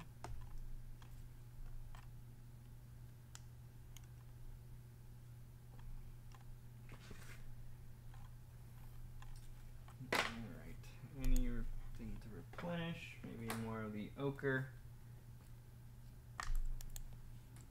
Boop.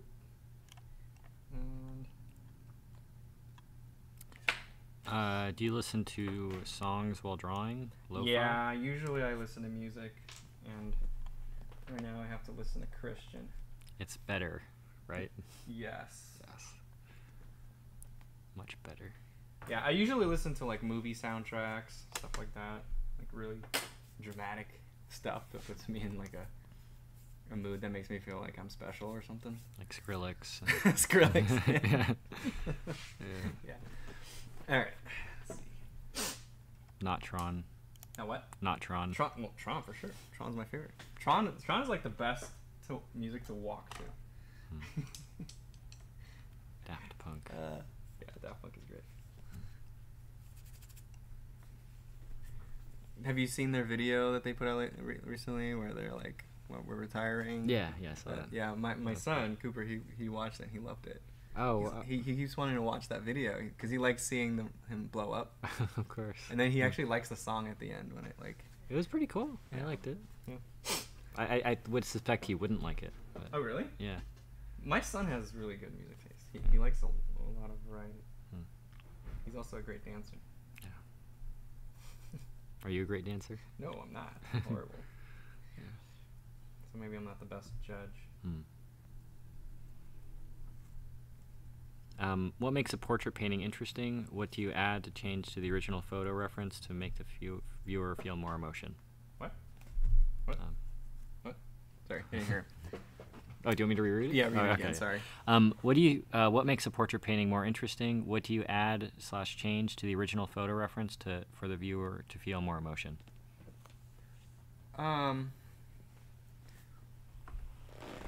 That depends so much on what it is. Yeah. Like, if it's a portrait, I'll rarely try to like give emotion with like the face, where I'm like trying to change the features to give more emotion. I'd rather just choose a better photo reference. I hate working from bad photo reference if I'm doing a portrait. It's usually color, actually. This is a great time to ask that. It's the color that I make more interesting. Sometimes cleaning up the values a little more. Oh, what is that? That was me.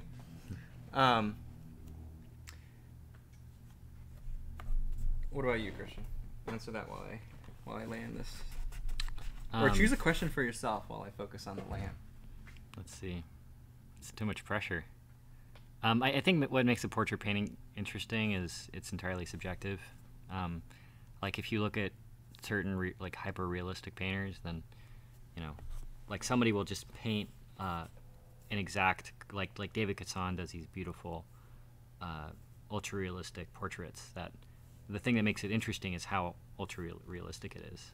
But if you look at somebody like I don't know, like I guess John Singer Sargent, it's more impressionistic and more energetic. And the question, what would you add to change the original photo, is like, what is the artist's taste? And it's again that's an entirely subjective question, I think. Cool. Thanks, Christian. I didn't even actually hear you. Oh. I heard Sargent in there. Yeah, somewhere in there. And I was like, well, he's referencing Sargent. He must be saying something good. I don't know if it was. Okay. Good enough for a land. Yeah. Maybe a little wider. The jaw. Ah, God, didn't get the lean, the tilt. That's what makes this interesting. Is the variety of angles between these two, right? So I have to make sure I get this tilt.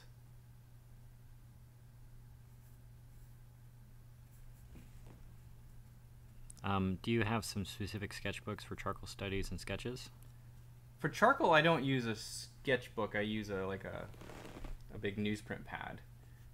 And then if I don't want to use newsprint because I want to do something more finished,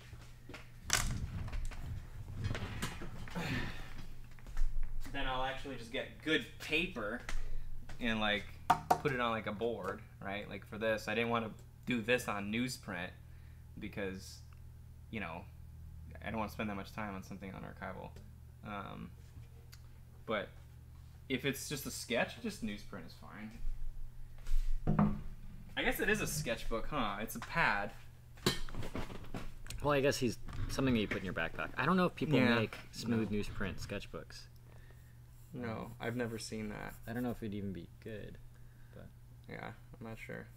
I guess the point of drawing on newsprint too is that you can draw big, and you don't have to worry about wasting paper. Yeah, you got more space. Yeah, and newsprint is so cheap that like 1,000 sheets will be like $10. Wait, really? Yeah. 1,000 sheets is $10? Yeah, if you get like the Paycon from Target. Oh, is that good though? Yeah. Is that like the rough stuff? No, it's smooth. Really? It's meant as packing paper, but they like if you go on Target, they sell 18 by 24 smooth newsprint. At the Watts Atelier they use it quite a bit. Some of the teachers don't like it, but it's okay. It's so cheap and it's good enough that Who doesn't like it? Which Ben. Ben doesn't like it. Yeah, Ben Why? for sure doesn't like it. What does he say about it? I think it's like slightly rougher than the pad's a 50. Okay, from slightly Art rougher. Stores. That makes sense. Yeah, I can show. Oh, I guess I don't have any on me. But that's fine. I don't think you'd be able to see the roughness. It just feels slightly different. You know, Ben is drawn for tens of thousands of hours, probably. You're gonna say years. For millions of years. And, yeah. Ben is immortal. And, no, but Ben is so sensitive to different. You're talking about Ben Young. Ben Young at the Watts Atelier. He's so sensitive to different paper types that he can tell the difference. But if you're a student and you're going to be doing tons and tons of drawings you're going to throw out, then you can get a cheaper paper. I'm actually going to go a slightly different route this time. And instead of just doing little tiles everywhere, I'm going to scumble in like a big area of light in here and then carve into it a little bit more. So I'm going to kind of go more of a layer approach. And remember, I said I'm going to go less saturated in this primary light source. And I'm calling this the primary light source and this the secondary light source. Even though they're both like direct light. I think he has just like an orange light bulb on that side. It's not bounce light anymore. So, but because this is a much larger area of light, and then this is kind of rim light, but getting into the like, you know, it's a pretty thick rim light. I'm gonna call this secondary, just so you guys know. So less saturated, more saturated, and it's gonna be colder obviously on this side, warmer on this side. So what's the opposite of purple? Me? Yeah. You're the opposite of purple? No, are you asking me? Yeah. Green? I don't know. I'm horrible with color. Yeah, you got in the right range. Yeah. Depends on which color you look at, but yeah. Let's put yellow in there. Yeah. Let's put green in there. It's probably somewhere in between. I have a question whenever you're ready. Okay. Marco Bucci talked about how increasing saturation will lower the value. How do you use this knowledge without muddying your values? Increasing saturation will lower the value? Yeah. Does that mean make it darker? That's a good question. I mean, if you're talking about pigment, typically yes. Typically, if you're making something higher chroma, or more saturated, you're gonna go for one of these pure chroma color, which are dark, right? But that's not necessarily true. Not always, because if he's probably assuming that you're adding white to lower the saturation, but that's not always the case. You could be going from gray, from like a light gray or like a dark gray, and you can add yellow to it, and that'll increase the saturation and make it lighter because that dark gray is darker than the yellow. So it's not always the case, but typically, if white is going to lower the saturation. So, very often that is true. But what was the question? How will increasing your saturation lower the value? How will Marco talked about how increasing saturation will lower the value. How do you use this knowledge without muddying your values? So essentially, I guess the question might be how to inject color into your painting without muddying the values. Oh, wait, well, I got the opposite. If you... Oh, muddying the values. Yeah. Oh, because you can still have very bright colors and make them light. The highlight I put on the nose and like this note in here, these are very colorful, right? They're obviously not as colorful as like this hot pink over here. This is much higher chroma than this. But it's still colorful. It's not muddying the value. If the value is right, the value is not going to be muddy. It's when you've got the wrong hues and the wrong, you mix up your warms and your cools that the values kind of don't work anymore. So, did I answer is that clear enough? It sounds right. It's kind of a complicated, I mean, I think that's one of the hardest things in painting is getting correct color relationships to make it not look muddy. Yeah. I think it's incredibly complicated problem to solve, but I think your explanation is good. Good enough. Yeah.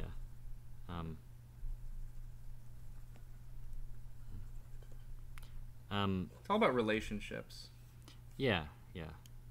Again, I think John Assaro's paintings are great for looking at this stuff, where his color choice is really, all over the place. But the relationship, like he'll use purple for skin tone, and it'll look good because its relative relationship to the shadows it's solid. You see how different these colors are from these, and it's gonna work. You'll see in the end, it's still gonna work. A very different approach. I'm not going for matching this anymore.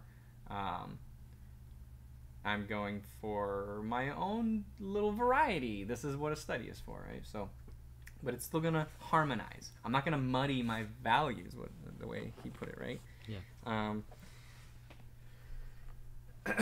Yeah. Let's go for another question. Stan, when can we see a sketchbook tour of your sketchbook? I don't sketch much in a sketchbook, you guys. I don't think you're gonna enjoy. Oh, okay. I'll show that. This is not a sketch. This is a printed sketchbook that I was. Well, you've done most of your drawing in a newsprint pad, right? Yes, so. Most of my drawing is in a newsprint pad. But I was working on this for a while, like to sell these like sketch. Of course, I have to be stupid for sure. Should I show the last page over here? Oh yeah. This is the last page. Just a little guy with a little wiener.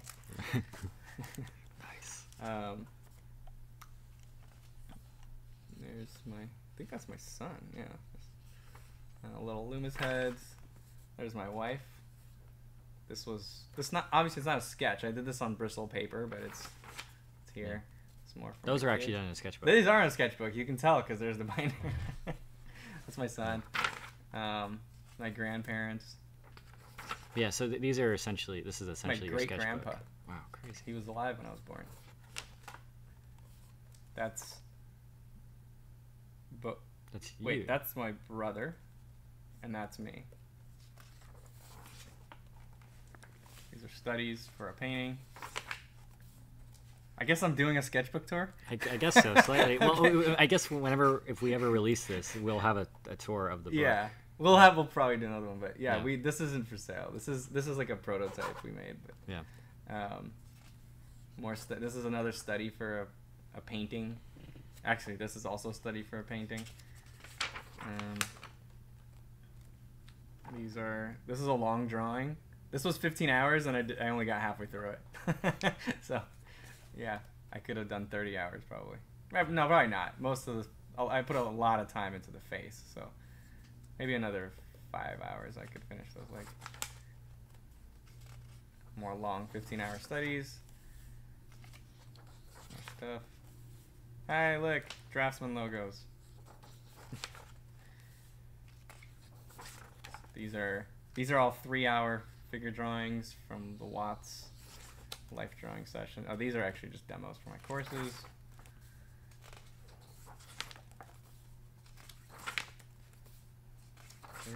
Stuff. Am I gonna go through the whole book?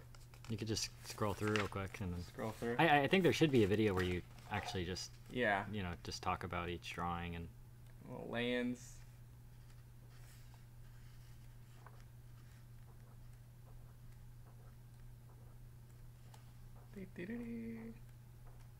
Little quick sketches. And this is probably like 10% of all your drawings. Oh, right? No, it's less than 10%. Yeah, these are just the highlights. This is way less than 10% of like all my drawings. 1% of all your drawings. I don't know what the percentage is, but yeah, it's not. Yeah. It's just the ones that I'm proud of.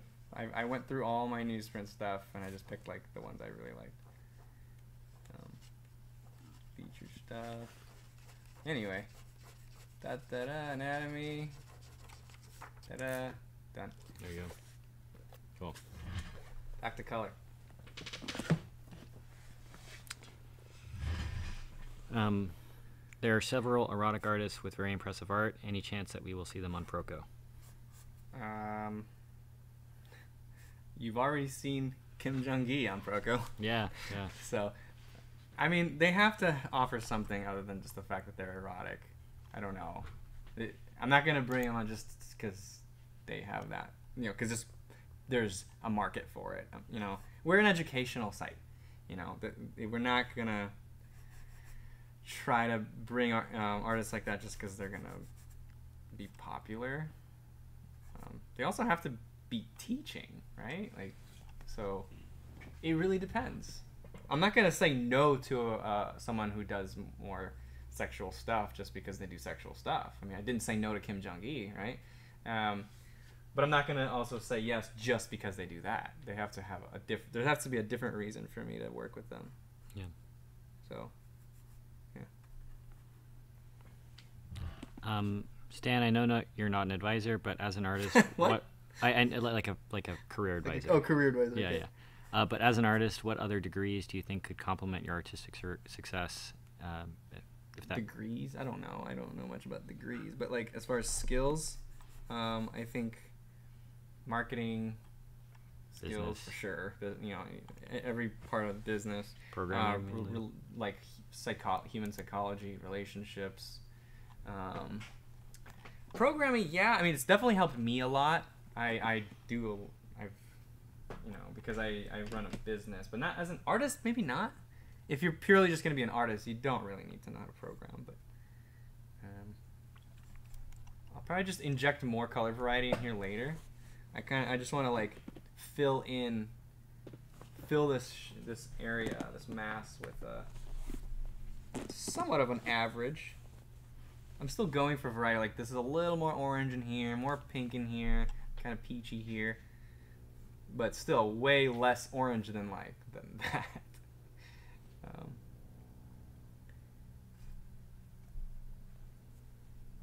What are the best paint tube suppliers? There's so many good ones, man. There's a lot. Richardson. Okay, so the ones I use: Gamblin, Richardson, Winsor Newton.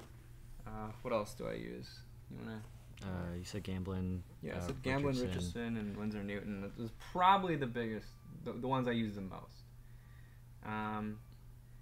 Whenever I want like a really cheap paint, I've bought Utrecht. They're like, I don't know, they're pretty cheap.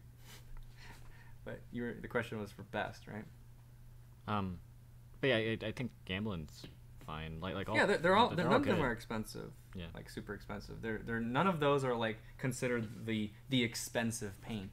I actually don't see too much of a difference going from like an affordable paint like Winsor Newton or Richardson or Gamblin to something more like Holbein, right? Is Holbein the one that people are like, "Ooh, there's so much pigment in there," and like I think so. I think yeah. And there's what's the Jack Richardson? No, the other. Is there another Jack? Can you go look at the? There's I have a thing. I didn't even open it. I bought a set of paint that was so expensive. I still haven't opened it because it's so expensive. So like it's kind of pointless, right? Like you're scared to use it because you don't want to waste the paint. It's second shelf down on the very left. Oh. That thing, yeah. Michael Harding, yeah. So he makes amazing paint. People swear by it, but they're way more expensive because they're a smaller company. They make all their stuff by hand, and like they just have really high standards for quality. Yeah. But I don't know if I personally would care for that much of a difference to me, Anyway, it's surely based on preference. I mean, of course. Yeah. Some people paint with student grade paints professionally, and others will never. Calvin Liang used Winton, only Winton paint. That's crazy. And did you see how colorful his paint? It's incredible. So it's like such a great example that you can use Winton and you can paint like Calvin Liang. And Frank Frazetta used the basic Disney $12 watercolor set you get from a gift shop. Nice. A lot of his paintings. So I'm looking for areas of kind of a greenish gray. I'm seeing some in like some of these areas of halftone.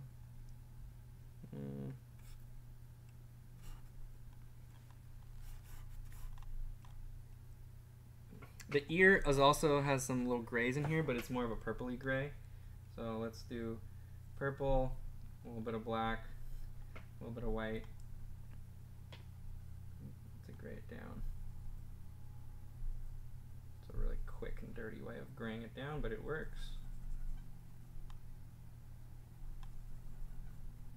not going for like a high chroma painting in this one.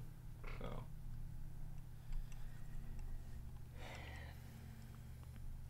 see, so there's a different. There's a purpley gray. Here's a greenish gray. Slight difference.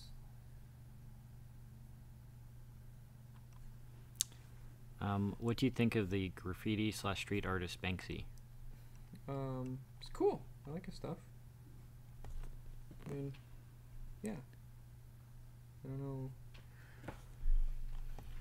I wouldn't like do master studies of his stuff, but it's certainly not created for that purpose, right? It's more for the social impact or whatever, the wow factor. But yeah, I like it. It's cool. It's fun to hear about. What do you prefer, direct or indirect classical approach in the case of oil painting, and what do you recommend to beginners? Direct or indirect? Yeah. So like wet into wet versus like layering, like Cesar Santos would do. Yeah. Is that kind of the question? Okay. I mean, I've never done the Cesar Santos like classical thin layers approach. I've always been a direct wet into wet painter, so I don't really even know how to compare. I've not a single time tried to paint like the approach Cesar Santos uses. Have you? No, it's hard. Yeah. It is. It's super really hard. You need to train for years to Yeah. have confidence to do it. Yeah, it's not something you can try and be like, oh, cool, yeah, that worked. You gotta just like you gotta focus on studying that for a long time. So much of that is very technical. You have to understand your tools, how to do it. It's not just about understanding principles of like light and color and perspective. It's like you gotta learn your tools very well. Okay, let's get that shadow in there. Here, there. Just this, for the sake of filling that in and finishing the light areas. Dun, dun, dun. I'll come back through here later. And oh, sorry, I was covering. If you're not going to teach the digital painting course, who will? Ooh, should we announce it? Oh man, he's probably watching. There's actually 2 or 3. Wait, how many people? I think. Okay, so John Nymeister is probably gonna be the first one. He's teaching like the beginner, like the fundamentals of digital painting. Fun fact: he was my first employee. Yeah, and then he went off and did his own thing, and now he's coming back and doing some courses, so that's fun. Scott Flanders is planning on it, hasn't started production on that yet. And then was there another one? Well, he's doing a basics of concept design. Yeah, but he wanted to. He wanted to do more. He wanted to also just cover more like digital painting concepts, not concept design, but digital painting in general. But anyway, yeah, the actual like digital painting fundamentals course is John Nymeister. Sorry, John, I don't know if I was supposed to announce that. Yeah, well, he's a very good artist. He is a very good artist. Yeah, you should check him out. Yeah. John Nymeister. And by the way, my values in here are not all correct. This is kind of like my first pass. Like for sure, in here, I need some darker values for that plane. I need lighter tones in here for the highlight, right? I'm kind of trying to keep it as close to a single value as I can. Okay, for the darks, I'm going to actually start with the edge between these, because it actually gets dark in some areas. There's like a core shadow right there. Darks in here, and then I'll go into the orange. How big is your team, and what are the different jobs? So employees, we got 11 right now. Most are editors. We got people like Christian who just live here. His job is to live here. Yeah, it's true. No, I'm just kidding. He's great. His job is to be in videos and stuff. No, he's like business development. He talks to a lot of potential teachers and stuff. If you're a teacher, send me an email. Yeah, Christian@proko.com with a K. Christian Kristian @proko.com. And also, if you're a girl and you want to date Christian, no, please. Why not? So you've seen him half naked already. Yeah. If you haven't, go watch that video. It's geez. the Proko announcement video, like the vertical one or something. The Proko announcement video. I'm blushing. Are you? Yeah. My skin is too pale. It's like you look normal now. Yeah. If you're really into pale, gaunt young men.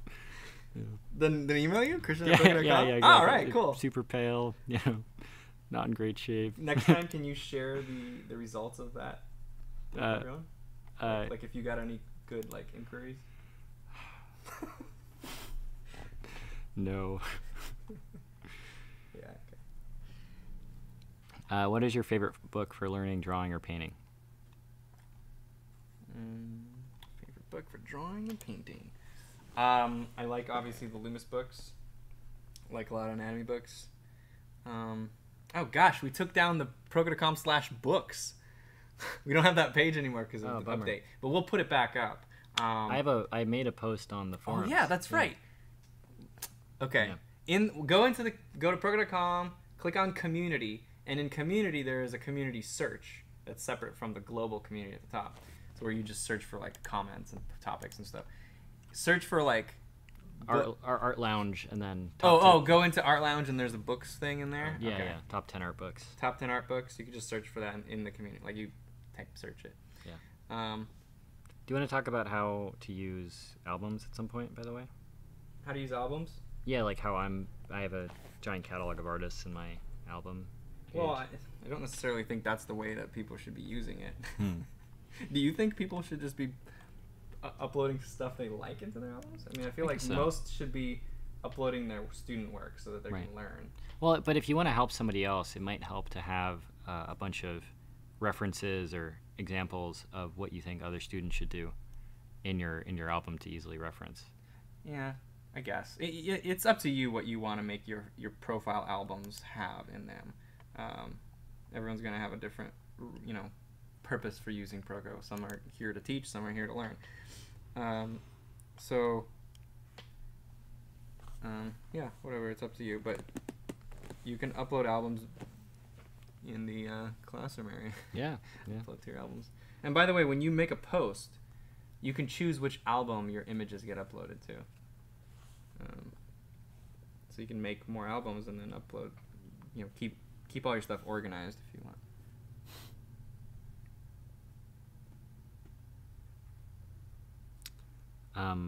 Proko, do you know any horror artists to look out for? Horror? Yeah. I'm going to say Eric Gist. Oh, yeah, for sure. Eric Gist is a great horror painter. Yeah. I don't know. I mean, I don't follow horror too much, but yeah, Eric is the first one that comes to mind.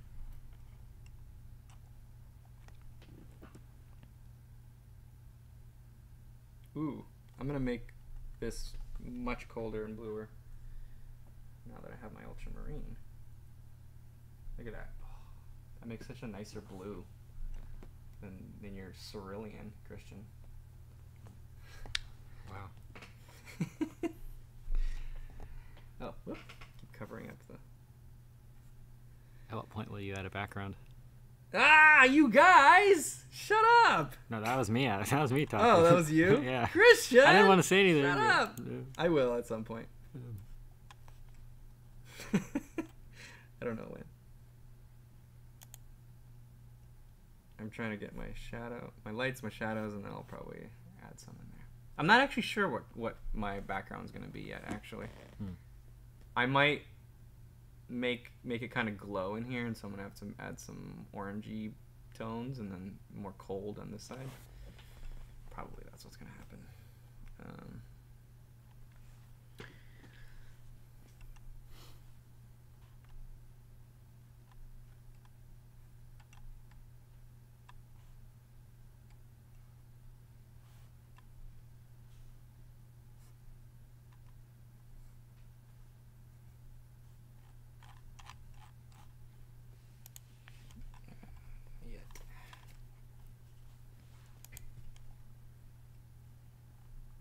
So see how like that eye, I did not draw an eye. I drew a triangle, but I have like a value in there. That's when I squint, and I probably have my shape is too tall. Like when I squint, this is a skinnier triangle. So I'm gonna cut off a little bit at the top there, but that's how you do a color study. You're not drawing an eye. You're just putting giant patches of tone and color.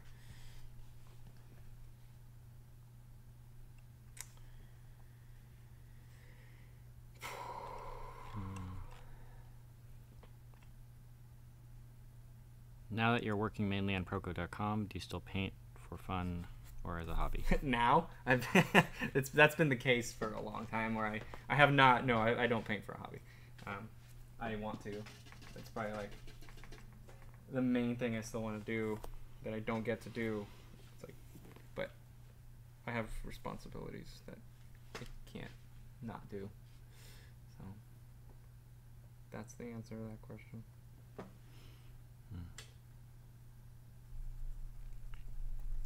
I watched the podcast episode on developing an illustration and was wondering what would be a reasonable time frame for finishing an illustration starting from a preliminary work.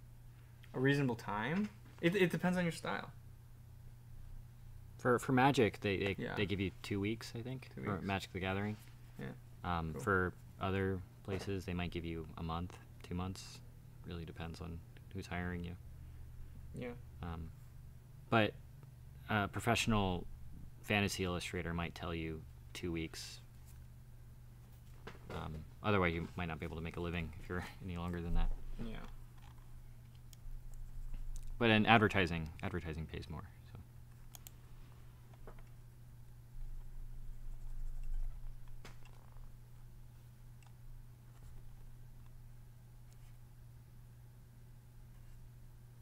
And I guess this is another part of their question. What is a good exercise to learn to better see colors as values and to get values correct? This. What I'm doing right now. For values, I'd probably go to drawing. You know, for color, it's exactly what I'm doing. You're looking at a reference or a model that's in front of you, and you're studying a very specific thing. I'm not too worried about my proportions. I'm not trying to make it look like David. I'm focused on one very specific thing. This is an exercise. Anything you want to get better at, do that. Do that thing. It's typically most of the answer to that question is to do that. How do you study color? You study color. You paint with a focus on color. How do you study proportions? You paint and you focus on proportions and you try to get them as accurate as you can. How do you study anatomy? You draw, you look at a person, and you try to get the anatomy correct, and you try to take the skin off and draw as much of the anatomy as you can. It's like practice and doing is 70-80% of getting better. The remainder of that is knowledge. I feel like I'm not making some of these things dark enough. Let me see. I'm going to put some of these orange notes in there and see how.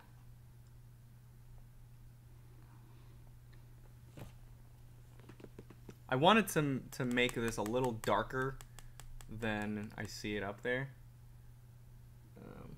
But we'll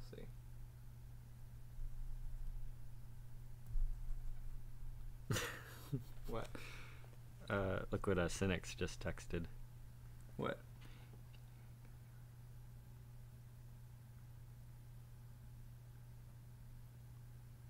Wait, do I read this out loud? I guess so, yeah. What? Wait, so Sinix endorses...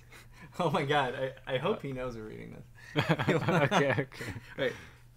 I don't fully understand this. If you need a character reference, just let people know I fully endorse every girl to submit their application to date you. Yeah. Referring to Christian. Yes. So Sinix endorses that. I don't even get what that means. I don't know either. Yeah. Okay. Well, cool. Thanks, Sinix. Yeah. You endorse something? You want to switch the... Oh. Sinix endorses something about girls. Yeah.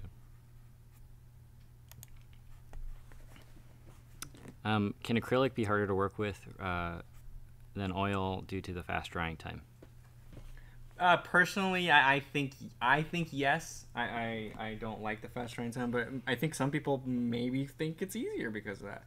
I'm not sure, but I'm so used to just being able to like go to another area, to an area I worked on like an hour, 2 hours, 3 hours ago, and it's still wet.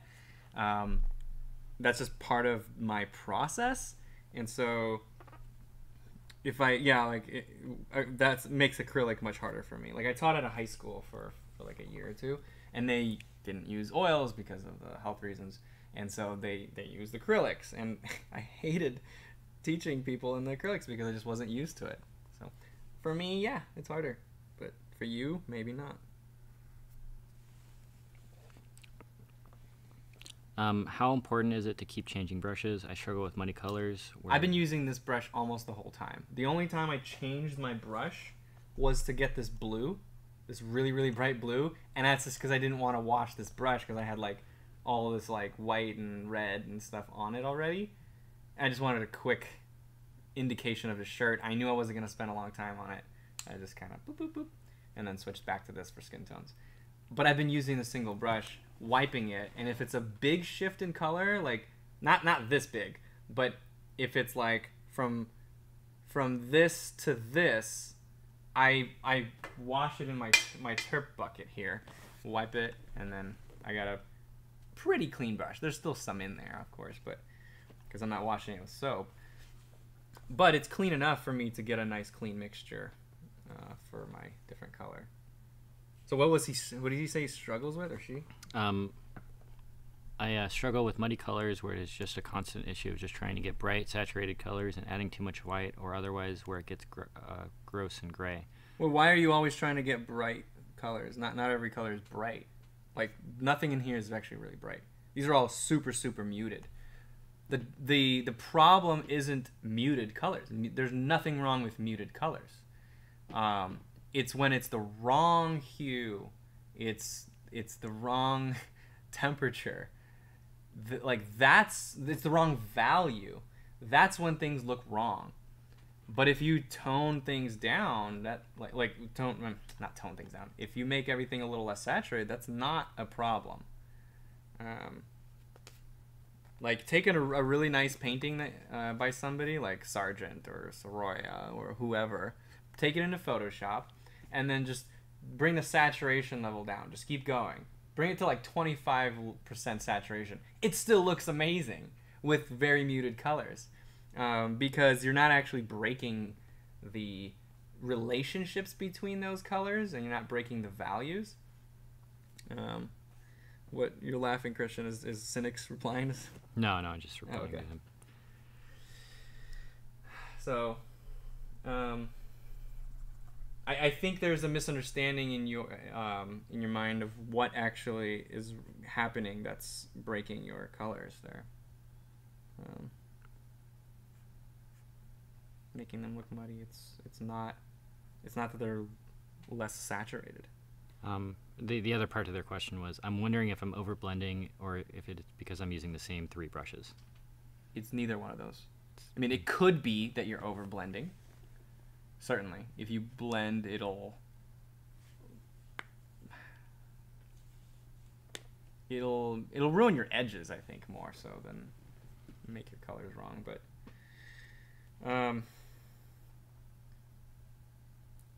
I don't think it's the brushes. You could just wipe. You could just go for 1 second in Gamsol and wipe, and it's clean enough to get a nice clean color mixture. I remember I was watching your interview with Steve Houston, and you were talking about how you were quoting somebody where you can do a beautiful painting with a broom and mud. Oh, I never did that. Oh, God. I was supposed to do that. Oh, yeah, you were supposed to do that. Maybe I could do that like a live stream. You totally Shit, should. why did I just say that? Yeah, it's too late. Yeah. No. Okay, well, make Stan do it. Okay, what was the challenge? I was supposed to use a broom and mud? No, was it mud? I think maybe Steve Houston said that, and then I might have said I want just do a painting with a broomstick. Yeah, right. Ah, God, that's the worst. I mean, it's gonna be a big painting. I'm not gonna do like a little use a broom for this. Yeah. But yeah, I could do one. Jesus. Hey, caramba.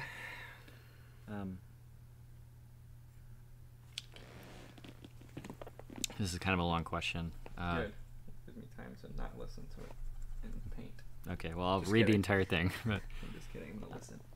I've started college this year, and I'm interested in art, philosophy, psychology, and biology. I feel like I'm interested in too many things, but don't have enough time to study it and study it well. Not to mention all the subfields in each field that require a lot of time. Like in art, there's sculpting, painting, and making meaningful art. How do I study everything I'm interested in? Do I not just study some things? You're gonna have to have periods where you focus on things. You obviously don't have enough time every day to study everything, and switching too often too quickly is not good, because your brain needs time to absorb information and practice that information that you're absorbing. But yeah, you can study a lot of different things. Just make sure that you have primary 1, 2, or 3 focuses every few months, or maybe even like in 6-month period. You have 2 or 3 focuses that you just do these. You just are improving in these things. And then once you feel like you're not interested in it anymore, you've exhausted for now that, oh shoot, what am I doing? Then you can kind of switch focus and then come back to it again later. But yeah, that's probably my answer, is that you could totally do that. You just have to choose your battles. Well, also, if you're in college, you're really young. You have plenty of time to just focus on different things. Like, if you want to learn how to paint, you could spend a couple years painting, and if you want to learn about psychology or philosophy, you always have time to study that stuff later on. Sinix replied. Is he pissed off at us? No, he said, I guess my wording didn't make sense, but he says, I'll offer a free mentorship to any girl that goes on a date with Oh my Christian. God. This is getting serious. Wow, thank you. Goes on a date with Christian. A free mentorship. How long of a mentorship? As long as she's dating you? I guess so, yeah. Yeah, that's what he's committed to. to. He dates you for 3 years. Yeah. He'll... Yeah. Gee, this is getting weird. It is getting a little weird. Yeah. Oh. Yeah, well, I think the character reference was, he will vouch for me if, What do you mean? Like, I still don't get that. Like, when somebody uses a character reference for somebody else, they're, like, that person's a good person, Oh, yeah, that's what that means? Yeah, I thought character reference, like photo reference for character I design. thought that's what it was, too. But, yeah, that was weird. Yeah. But thank you, Sinix. It's, yeah. Thanks for making this interesting, man. Books that you'd recommend that could complement your 3 main courses. Ooh. So for anatomy, I would certainly go with like Richet and Goldfinger for referencing those for like accuracy. Baumas a lot, quite a bit actually. Bridgman for once you start understanding the anatomy pretty well. Well, not for Loomis, not really for anatomy, no. Oh, okay. Yeah, I was going on the anatomy list. Yeah. But yeah, for figure, Loomis, Vilpu, who else? Loomis, Vilpu. Steve Houston has a book now. He released, I think, a few years ago. Michael Hampton. Michael Hampton for sure.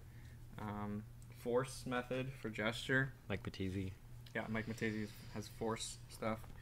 Again, Loomis for my portrait course. Obviously, that's pretty much all it is Loomis stuff.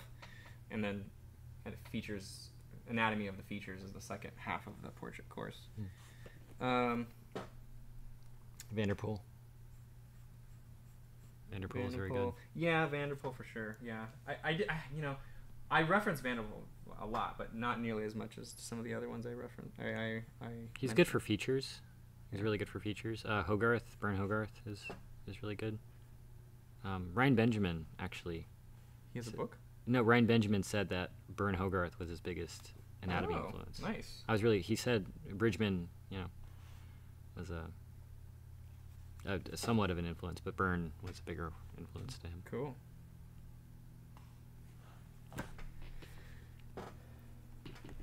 Will you ever bring guests on Draftsman to talk about mental health, different disorders, and how they affect doing art? Ooh. Maybe. I don't know. Do we need to? I guess so.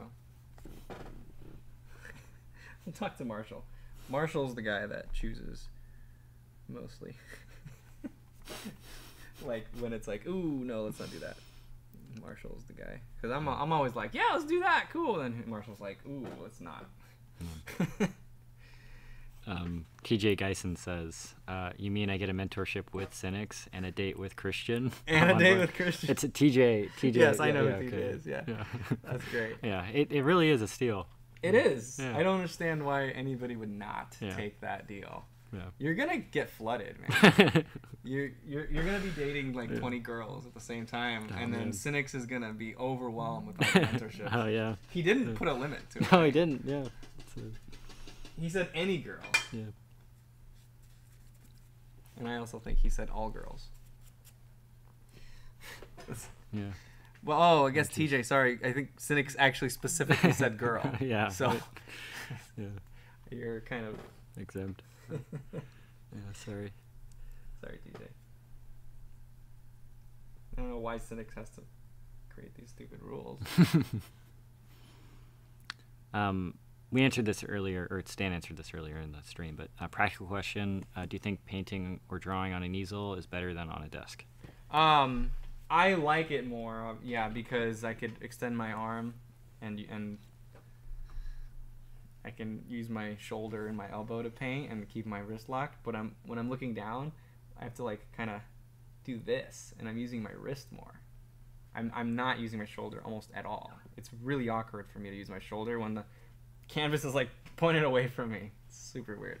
I don't know why, because I do it with my pencil. If my sketchbook is flat on a table, I could totally use my shoulder and my arm. But with a brush, it's weird. It's more awkward. I don't know why. You can also step away from the painting easier. So oh yeah, that's true. If you're not sitting down, I constantly step away from my painting. Constantly. And so, yeah. I feel like I need to start introducing some background and stuff, because these two worlds right now are not going well together. It's like two very, very different sides of the face. And yeah, they're not coming together well. Okay, I'm gonna put, this is the point, Christian. You asked me when am I gonna add a background? Right now. Yep. And there's a little blue. Make that cold.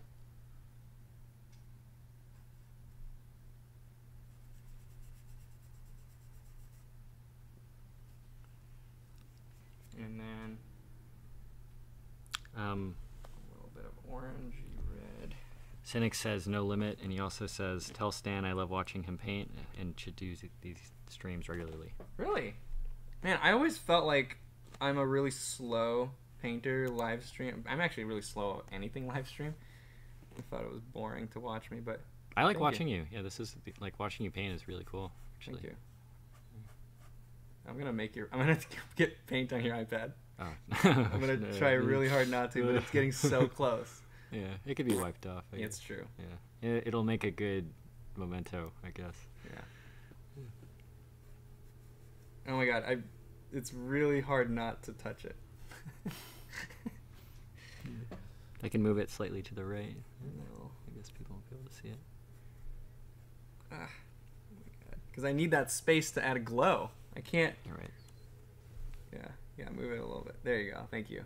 I'll move it back when. Yeah, they can still see it. I'm just doing background right now. I'm not actually looking at the photo. I'm currently learning to digital paint on a 0 to 10 point value scale. As I get more comfortable with that, should it change? Is the goal to need fewer and fewer values or get more comfortable until I'm adjusting on a 0 to 100? Wait, get fewer and fewer values? Or I guess fewer and fewer distinctions. So go from 0 to 50, or from 1 to 10 to 1 to 50 to.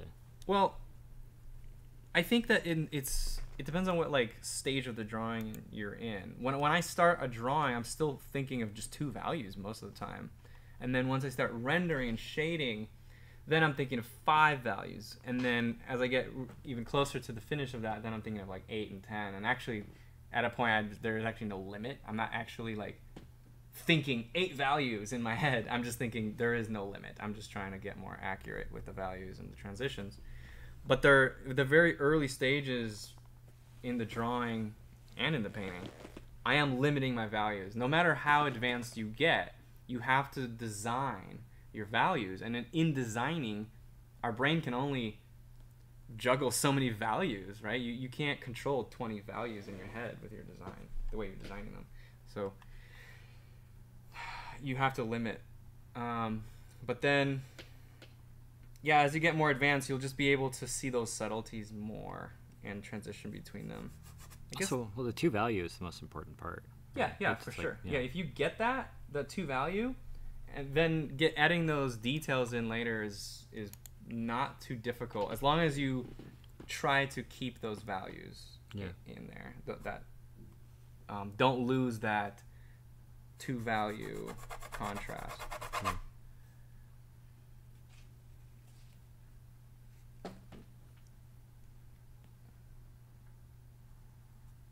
Yeah. Kind of want like a really cold note here for some reason. I don't know why. But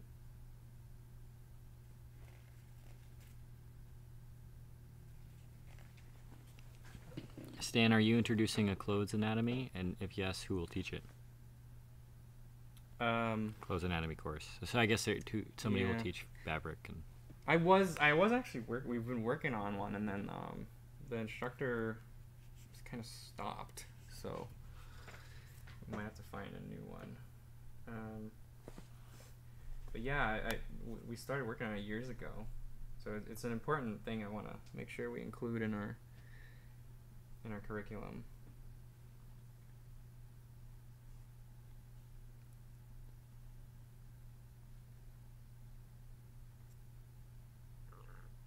One thing I didn't mention actually is that like you can have very muted colors in a lot of areas, and then you have little notes of saturation, and those little notes of saturation make the whole thing feel more colorful. It's really weird. You don't have to make every color you put down really bright. Sometimes it's just like a little edge, like you see how that little edge right there is like a brighter rose. That could make it glow, and you don't even really pay attention to that little edge. Sometimes your lighter and your mid halftones there are really muted, and then you can inject some bright notes into the darker halftones, and it'll make the whole area of light feel bright or saturated. So keep that in mind, that you don't have to make everything colorful for the painting to feel colorful. Let me see if I can screw it up. Yeah, don't make it touch. It's still wet. Yeah.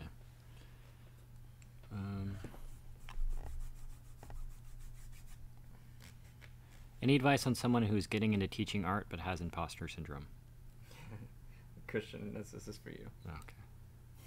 Go ahead and answer it. Oh, just start. Seriously. You know, it's like the goal isn't to teach the people that you look up to. The goal is to teach the 16-year-old version of yourself something. Wow. Good. Yeah, I'm glad you answered that, not me. Yeah. Yeah, no, again, you can, teach something to somebody that, like, imagine if you could go back and talk to the person that's, you 10 years ago. You might pay $1 million to give yourself advice, So as a result, they will value your opinion. And if you just keep starting, and I've been getting into teaching a little bit, and I've been trying to critique on the forums, and that's been helpful for me, just to, practice articulating thoughts and doing drawers and all that kind of stuff. Nice. You've been doing a good job. Oh, thanks.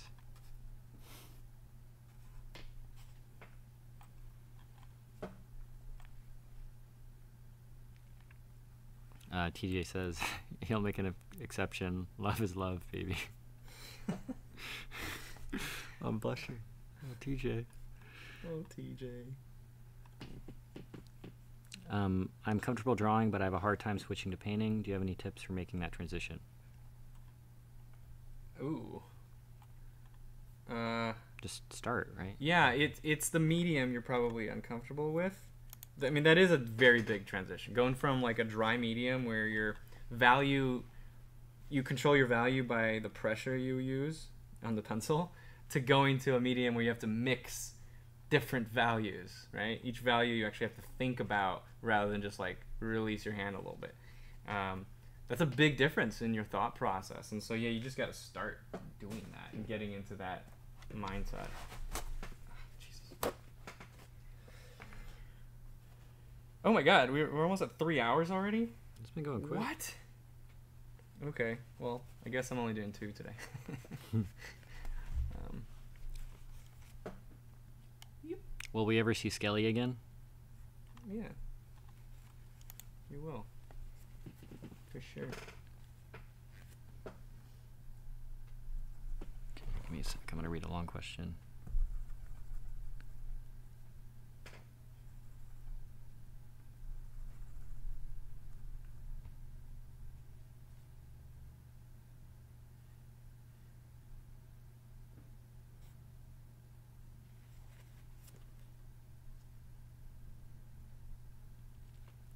I'm sort of new to art. I've been drawing for 10 months, but I have a decent grasp on anatomy. I want to learn more about it and branch out into other fundamentals. I'm about to be a senior in high school, and I'm scrambling to figure out what I want to go to college for. I feel a bit lost because I want to take in-person classes since I feel much more comfortable learning with someone to guide me, but a lot of the colleges look to be only online courses like the Watts Atelier. I'm planning to visit a bunch of art schools within California. Well, Watts is not only online. Well, I guess right now. Well, yeah. They're starting up again in a few weeks, I think. Yeah. So, yeah.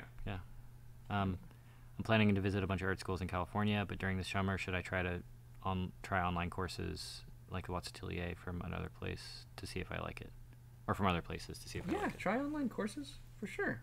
Try online courses. Try in-person courses. Yeah, both. That's very quick. Yeah, the information they'll give you is exactly the same. Yeah, it's more of the in-person stuff that is actually very valuable. Yeah. And you can create that yourself. Kind of, yeah. Well, yeah, it's what kind we're trying to do, but exactly, yeah. The goal of Proko 2.0. It's the goal, but it's still obviously harder than if you're just going to like a school where the teacher's right there, looking over your shoulder.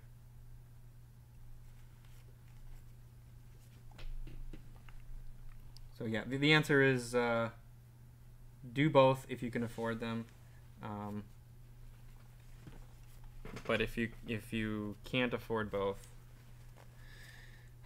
do as much of the in-person stuff as you can, and then switch to online when you can't do that anymore. Yeah, and there are plenty of people that got really good, not even just being completely online. Yeah, definitely.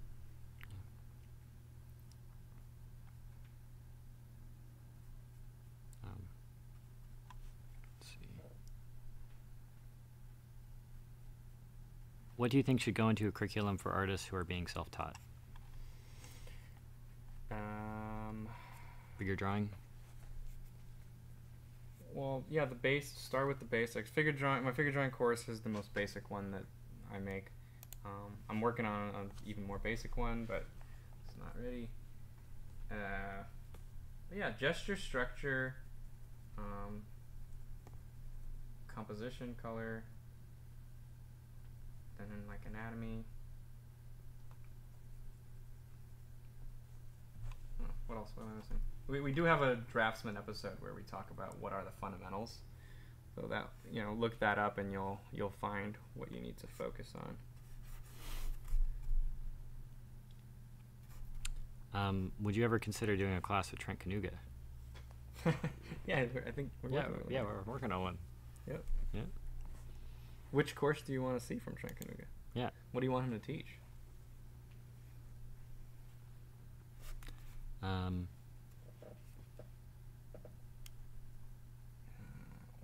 plus blue. Wow. What should I do in there?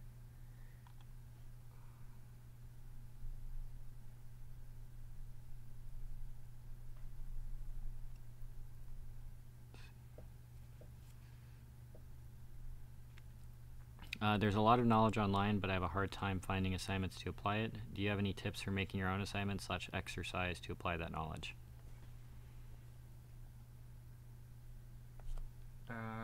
Sorry. Hold on. No.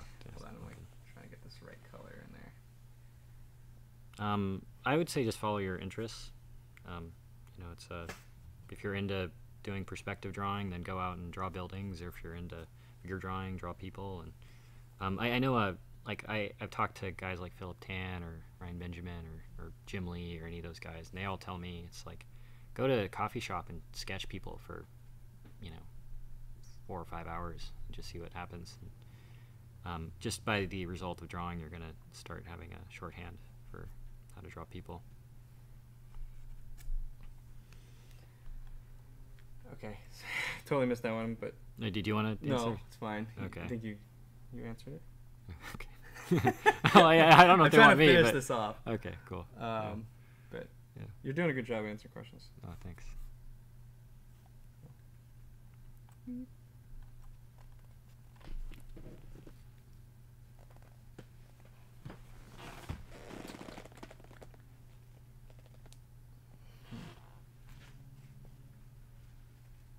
I think right now one issue is that these two sides, the values are so similar. I need to inject these highlights onto the left side. So we're gonna do that. Are we running out of questions? No, I just No? Okay. get the impression you want. Yeah, I know. I don't want to. I'm like, when you ask a question, I'm like, stop talking. Yeah. And then you don't. Yeah. Is everyone gone? No, we got Cool. a bunch of viewers. All right, highlights. They have to have a lot of white, but I gotta choose. So this is a very cold. So I'm gonna actually go with a blue. Here I went with a greenish kind of olivey highlight. In this one I'm gonna go much more blue. So basically, start with white, a touch of alizarin, or sorry, ultramarine. I had orange in my brush. Shoot, but it's probably fine actually. Don't want pure blue. I have a big problem with binging tutorials and not doing the work. Ooh, that's a really, really big problem. It really is. Do you have any advice? Stop. Really stop. Set a schedule for yourself. So say, okay, if you're going through like the figure drawing course, you look at the lessons and you say, okay, this week I'm only going to watch the gesture lesson, and then I'm going to practice it for a few days, and then on Thursday I'm going to watch the example videos of Stan doing those gestures, and then next Monday I'll start my day by doing some more gestures, and then I'll watch the bean episode, the next lesson, and then I'll do several days of just practicing. And so you kind of create a curriculum for yourself of 1 to 2 weeks on a major lesson, and then practice that lesson. And then you say, I won't watch the bean video till 2 weeks from now. I won't watch the robo bean and the structures or a month from now. And you keep doing that. You really have to practice the information if you really want to absorb it. You can't just watch videos. It doesn't do anything without the practice. You'll forget it. You'll forget it within a few weeks if you don't ingrain it in your head. Well, and while you were at Watts, you're only taking a few classes. Yeah, exactly. Yeah, exactly. We would take like a gesture class, and this whole class would be 10 weeks long that was focused on studying gesture, right? And so it was very focused. 10 times, right? I would take that class many times, but yeah, the thing is that in the gesture class, each student kind of focused on something slightly different. Yeah. Like as you get more advanced, you're not just doing gesture. It becomes more of like a quick sketch class where you can practice like anatomy. Well, but you were never taking 12 classes, right? No. At most, I took 4 classes per week. Yeah. That was my maximum.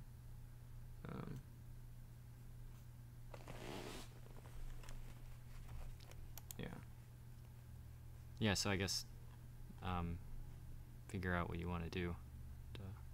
Yeah, no, my main thing is decide beforehand what your schedule is. If you wake up that day and you're not really sure what you're going to study, you're just going to go watch a video. That's the easiest thing for you to do. But if you know that you're supposed to that day practice the stuff you learned from the gesture lesson that you watched yesterday, you're going to do that because it's already in your schedule. Or, I mean, you're more likely to do it.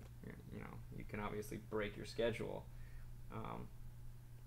But without a schedule, it's actually really difficult to kind of stick to that. You're just going to wake up, you're going to be a little tired, and you're going to just like whip out your phone, start watching YouTube. And yeah, that's not good. You need to create your own curriculum just like you would have in a college where you're signing up for classes. I think that's the importance of being around people is they keep you accountable. Yeah. Like what you were talking about with your swimming thing. Yeah. You know, it's like getting dinged $15 does make you not want to do it. Well, it makes me not want to miss it. Yeah. And it's actually good, ultimately. Yep. What do you recommend for courses for a young person creating a portfolio for a high school? Or I guess for a high school or for a college, probably. In high school for a college, or I guess so. I don't see why you'd need a portfolio for a high school. Young person creating a portfolio for an arts. Oh wait, yeah. An art high school. An arts high school, yeah. You need it. Wow. Okay. Interesting. For an art high school, okay. I don't know what high schools, what criteria they have for accepting students, but I suppose that it would be to show that you have some interest and that you're a hardworking person. That's my gut feeling on that, but I don't know. I've never heard of a high school that has applications for portfolios. Have you, Christian? It makes sense. I mean, yeah, but have you heard of that actually being a thing? Maybe like if Grand Central Atelier was doing like a kids or youth workshop for a summer or something, just to get the impression that people were serious. I think what high schools are mainly looking for is if you're serious about drawing. Yeah, like exactly. They're not expecting you to be good. I think that's what I just said. Yeah. Well, I wasn't listening. So. You were listening. Yeah. I literally just said that you got to show that you're serious. Yeah. I'm sorry. I was looking at questions. Yeah. Cool. Man, I feel like I could have gone even more. Less saturated in this area, but also this TV just is not correct. Look at my tone, my colors. Yeah, looks so different from what I'm seeing. Let me see the feed. It looks like a different painting. Can you full screen it? Yeah. Oh man, it looks so much more saturated, you guys. I'm sorry that my whole painting is actually less saturated than this. Well, I'll post the final. I'll take a good photo. I'll make sure it's like exactly how it's supposed to be, and we'll post it so you can see the final colors. But there is a really big difference between the chroma here and here. Do you think learning to draw can make me a better 3D artist? Ooh. Yes. Yes. Yeah. I'm a big believer in cross training. That like you can learn something in like programming, right? In math, and then you can take that and it could apply to dancing.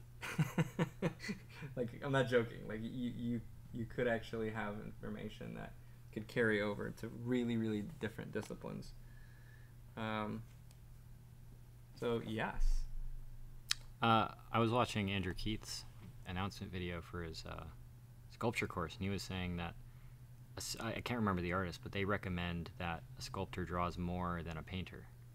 Oh, interesting. Yeah. Because I think it's like you have a lot more opportunity in a like people are going to scrutinize a sculpture a lot more than the accuracy of a painting. Something that's like more accurate 3D. Okay. Interesting.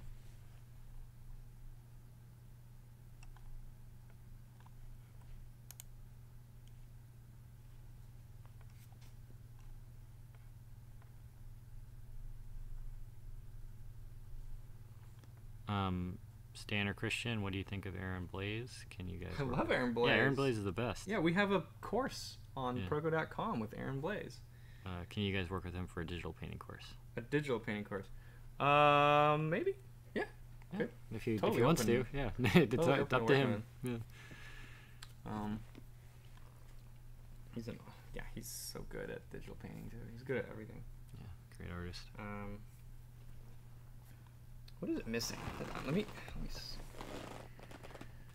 I definitely didn't put the lips in again, and I probably could actually put in a lip indication like right there. Let's see, higher up. Oh no! Hold on.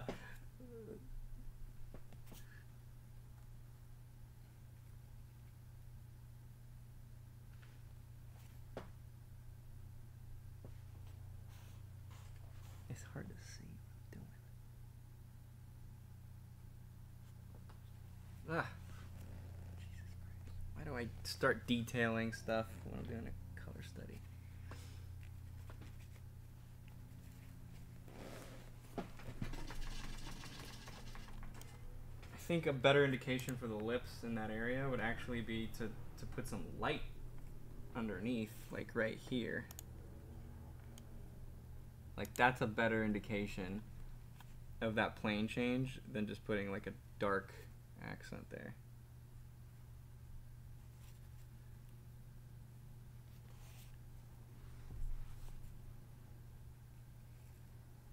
Ready for a question? Sure. What are your thoughts on water-soluble oil paints, and are the colors as vibrant as regular watercolor paints? I really dislike the way they mix. I had to use them again in that high school that I taught at. Some people used acrylics and some people used water-soluble oils, and I disliked both. I just could not get it to work. They don't mix the same. The pigments just, it's like you think it's gonna do one thing, but it's like completely different. It like goes away immediately. The color doesn't last. You add white and then the color is gone. Yeah, I hate it. Does that answer your question? I guess so. I absolutely hate it. But some people love it, so. Some people love it.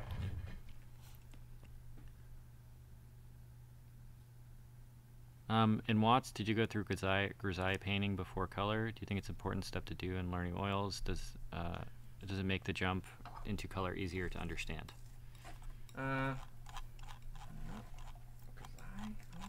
Did we do grisaille? Yeah. Oh, wait. That's like grayscale. Yeah. Sorry, monochrome. I was thinking of something totally different. Yes, we do. That's the first color class or painting class that is recommended to take at Watts. Is the monochromatic, so that you're not distracted by all the color. You're just trying to figure out this new medium that you have to figure out before you can really do anything. There is a learning curve to just using a brush and mixing pigment before you can even focus on all this fundamental stuff you learned with drawing. You can't apply that if you just don't know how to use the tools. So you start with just black and white or burnt sienna or burnt umber, and you work with that one color, so you're not worried about that kind of stuff.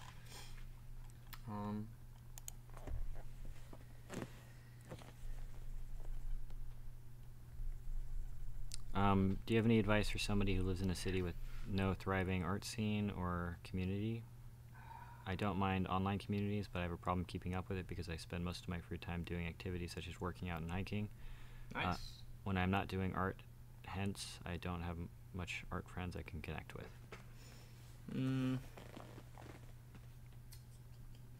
I would say that there are probably people in your city that want to draw and paint. Yeah. But there's no workshops or anything that are going on. So, if you really want to, you should start your own. Yeah, I agree. I think there's so many people. I mean, unless you live in a city with like 50 people in it, you're gonna find somebody who's excited. But yeah, maybe not like a thriving art community, but you don't need a thriving community to have a few friends that are excited about the same stuff as you. I mean, every art community starts out like with one person. Like Jeff Watts started Watts Atelier when he was like 22 by himself. And it was just for the purpose of doing that. That's true. That is, yeah. Wow.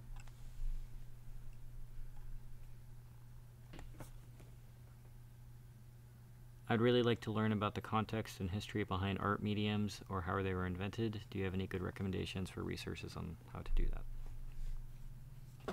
Say that again. I'd like to learn about the context / history behind how art mediums were evolved and invented. Do you have any good recommendations? Art mediums were evolved and invented? Like a paint, like I guess paint. Oil paint and how that. I don't know about how they evolved and how they invented. That's like a history lesson. I've never studied about the history of like oil paint and pigment. I know there's a few good books on just like oil painting materials and stuff if you just want to learn about them. Here, let me get it.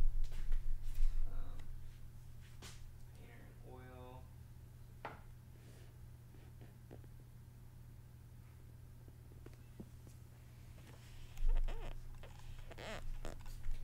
I know, like, this book I think is pretty good. Wait, no, never mind. Hold on. Sorry. That's not it. Does Richard Schmidt have anything? Yeah, Richard Schmidt's good. Like anything about actual paint creation in this book? No, not creation. Dude, I can't find that book.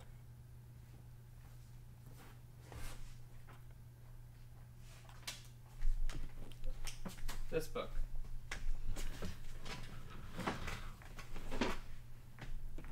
Materials and Techniques.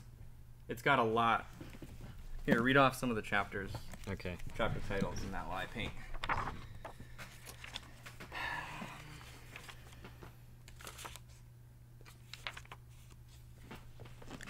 Pigments, oil painting, tempera painting, grounds for oil and tempera paintings, watercolor and gouache, pastel and caustic painting, mural painting, solvents and thinners, gums, casein, glues, and waxes. The new materials, chemistry. The new materials? Is that like digital? Yeah, this book is written in... How old is this book? 1822. No. The new materials. Alizarin. Yeah. Paint. What? Paint is acrylic. Yeah. Pencils. Conservation of pictures, miscellaneous notes, appendix, and bibliographies. Bibliography? Yeah. Nice. Yeah. You have to mention that. Sounds like a good book. What? Sounds like a good book. Yeah. I have not read the whole thing, but I've like skipped to parts that when I was trying to do research on certain things. Yeah. It's like a good book. It's kind of like Goldfinger, right? You're not gonna read through the Goldfinger book. It's like an encyclopedia when you need to find information on very specific things. I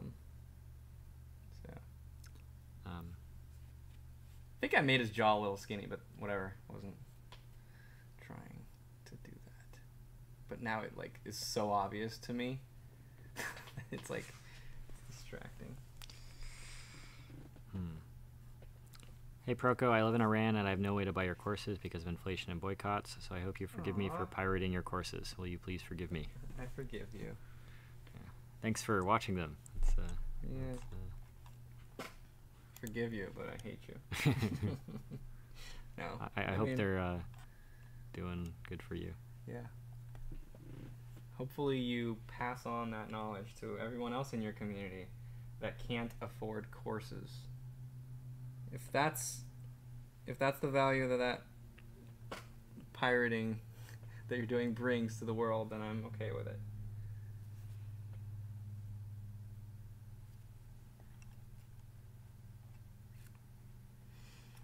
Okay. What now?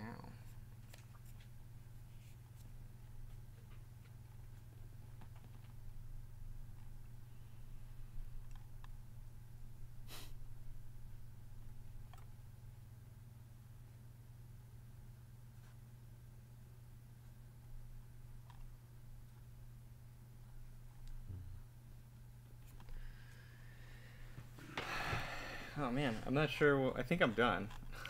I don't want to start putting in details because it's gonna become. Could you? I mean, at what stage could you start adding? Is this a painting that you would? This is not. No, I would never add details to this. This is a color study. I didn't start it off to put detail. I have way too much pigment on the surface to put details. Well, somebody's asking, how would you structure this differently if this were to be a more refined painting rather than a color study? If it was a what painting? How would you structure this if it were a more refined painting rather than a color study? Oh, well, first of all, I would start with a much more accurate lay-in, and then I would approach it more like I approached this one, where I was doing little tiles, instead of like this one where I like scumbled in a lot of skin tone first and then started adding tiles on top. But also I would start with some washes of really, really thinned out paint underneath. I would not be painting on like a white surface. What else? Focus more on the drawing, probably. Well, yeah, like I said, I would start with a much more refined lay-in. That was the primary big difference there. Would you blend? Huh? Would you blend at all? Blend? A little bit, yeah. I would use occasionally I would use a more of a sable, softer. This is a bristle, like a hog hair. This is very soft. So like, where can I soften an edge? Let's soften out. Beep, beep, beep, beep, beep, beep, beep, beep. Ah, just destroyed the shape.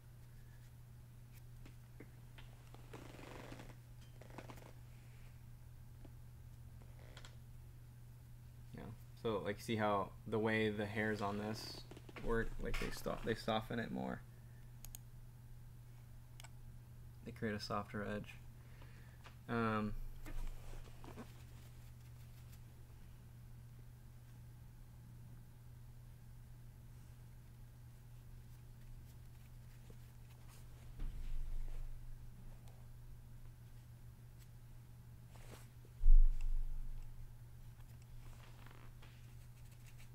Still have to choose community winners, by the way.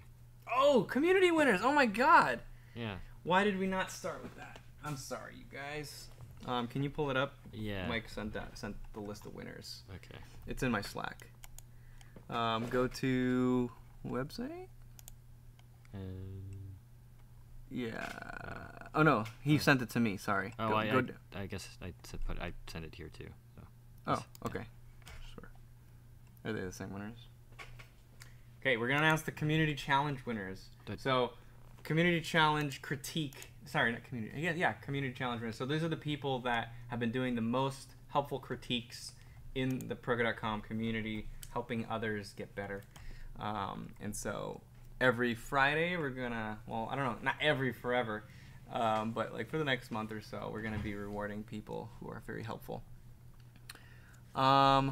Go to now the one that he sent me. I just want to double check. Yeah, same ones? Yes. Yeah. Okay. So we will contact you guys. We got your email because you got an account. Can you read them? I can't see from. Yiming Wu. Yiming Wu is the first winner. Serena Marenko. And Ho Bogo. Hoao. It's like a O-A-O Bogo. Yeah. Thank you, guys. Thank you for being amazing and so helpful. Yeah. And what did they get? Last time they got skulls. Course. A course of your choice. Any course on Proko.com. Yeah. Good job, guys. You can even select the anatomy course. Which has 3 parts. Is 3 courses together, but it's really 1 course. Yeah. That's like $250. That's like the most economical. Like it's 3 times more efficient. If you don't already have that, you should probably get that one. yeah. It's like you should totally do it. But if you have it, then get something else. Yeah. Nice. Thank you, community choice winners. If you're here, then cool. But why do we make it awkward? Well, I mean, these are people that did like such an amazing job. No, but they're like trying hard all week. They're helping people, and we're just like, Yeah. But we announced it way too late, right? We did. It's like 3 hours. I feel so bad. Yeah. I should have started with it. Next week we should start with it. But yeah, we're pretty much wrapping up. As I'm just looking at this, I keep seeing like little plane transitions that I just didn't get, right? Like that. Like I know in the eye here, I'd like to get this like nice indication of the eyelid, and that I didn't really get. But like that actually doesn't matter. I'm trying to just study the color. I'm trying to make sure that the environment feels right. So I think at this point I did that. I don't need to keep going. What do you feel about this big white spot right here? I feel like it actually it's like a graphic element that ties it together. You think so? You know, because it's like if it wasn't there, then I'd assume that was the shirt going into the head. You know, I don't know. What if I make it? I just put dark in here and just like put a good outline. So, I mean, to me, that's where it's right in the center, right? So my eye goes there. So, oh, really? Yeah. Well, that's not good. Yeah. I'm gonna get rid of that. Okay. Yeah. So don't listen to me. Yeah. I actually looking at it on the screen right here where it's small. Oh yeah. Oh my god, it's so distracting. Yeah. Okay.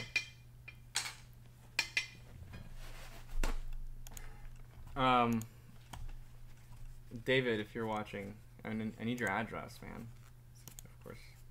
Yeah. Not to send the painting. Just yeah, I just need your address just need to your come address. and bug you about comics and stuff. Yeah. It's so stupid, man. Yeah. Do you want to talk about the drawing behind you at all? Or which drawing? The Ryan's drawing. Oh, Ryan Benjamin's drawing. Here. So, well, they can't even see it, man. I'll take it. Do you want to get the other one too, or Which one? Dan Thompson's? no? Oh, the other Ryan Benjamin drawing. So Ryan was in the studio yesterday, Ryan Benjamin, and he did this in like 15 minutes or something. And he used a Loomis head. You can see there's a little Loomis drawing underneath. Freaking awesome, huh? And then, whoa, just put that in my lap. Oh yeah, here, I'll take the brush. So. Yeah, definitely. And then he did that. Oh man, look at that. And these are gonna be videos coming up on YouTube. Free YouTube videos. Cool. Look out for these. Thank you. Yeah. And then also just there's a new drawing I just purchased by Dan Thompson. Love that. I guess I'll show it off.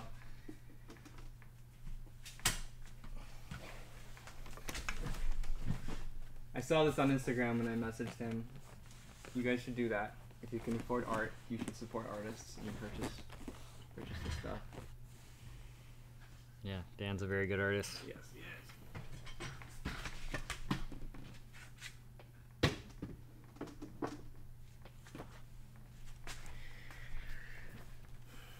Okay. Is that it? Do you want to fill that spot? Oh yeah, that's right. Yeah, sorry. Fill that white spot. Yeah. With some dark. I'm not sure which color to use, so I'm gonna muddy my colors. Muddy color. But I'm gonna, you know what? My value's gonna be correct. Oh, look at that! It worked. Hey guys, what were those? What were the suggested powers for Prokoman and Dr. Distort? What were the suggested Yeah. powers? What do you mean by? Like what were the powers of Dr. Distort and Prokoman? So Prokoman shot gesture drawings. Yeah, like an army of gesture drawings, and they would go and they'd start attacking people. So they're like little drawings that just like pull on your lips and poke your eyes. So, and then this Mr. Distorted perspective. So it's kind of like the Inception scene where like all the perspective is being warped and stuff. Like that. Yeah. We butchered his name. Who? Which one? Joao. Yeah, I win, and I got my name butchered. Well, you gotta tell us how to. If you comment, wait, okay. Comment how to pronounce it. Wow. Yeah, is that worse? I don't know. Hoa. We'll try and pronounce it. How? Maybe it's just how. I guess so. That makes sense. How or ho or hoa or Joa I or think Joe. Joe. Maybe it's just Joe. Maybe we're overthinking it. Bogo. Bogo. Oh, maybe we butchered the last name. Yeah. Yeah. Well, anyway. Again, I totally ignored the glasses on this one. But yeah, it's too much of a detail. So I can tell it's David. yeah. Yeah. Looks like him.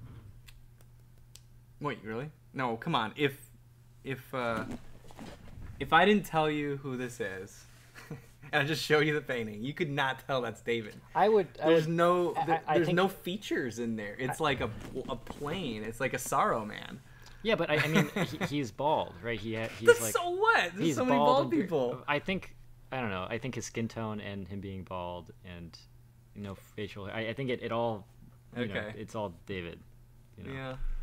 I guess the no eyebrows would make it more clear, because if you had eyebrows, I would definitely have to indicate that in the in there. Here I think I made it look like there is an eyebrow because I started to indicate glasses. Shoot. Yeah. Now that really bugs me. Well, and especially because there's the glasses frame. The little frame indication there. No, and then this. Yeah.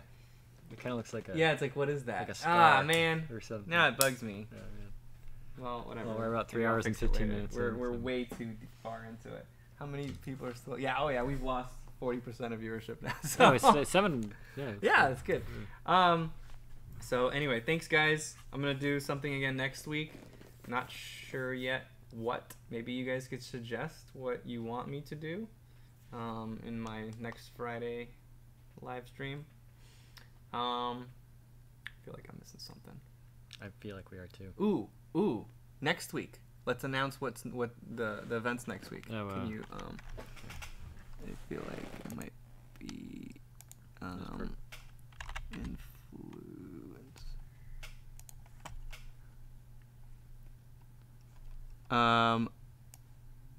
Okay, looks like everyone's confirmed for next week. Okay, next week we got Monday. Steven Zapata is publishing a course, and he's gonna have a free video on YouTube on Monday. Also Monday, live Draftsman episode. That's right. So another live stream on Monday. God. Tons of stuff. Yeah, okay. Lots of things. David Doodle's free video on Tuesday. Also, he's publishing some content, like premium content. Wednesday, Lane Brown live stream. Lane Brown. Yeah. So he's the awesome. guy selling the brush packs, and he's also really good draftsman. Like he's awesome. Yeah.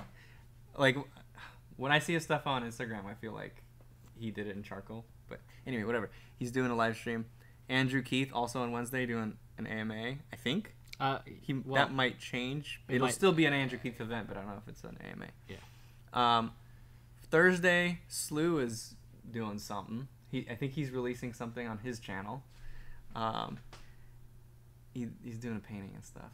You guys can already see. He already posted the painting he did on in the community on Proko, so you can check that out. Friday, Jeremy Cranford is doing an AMA.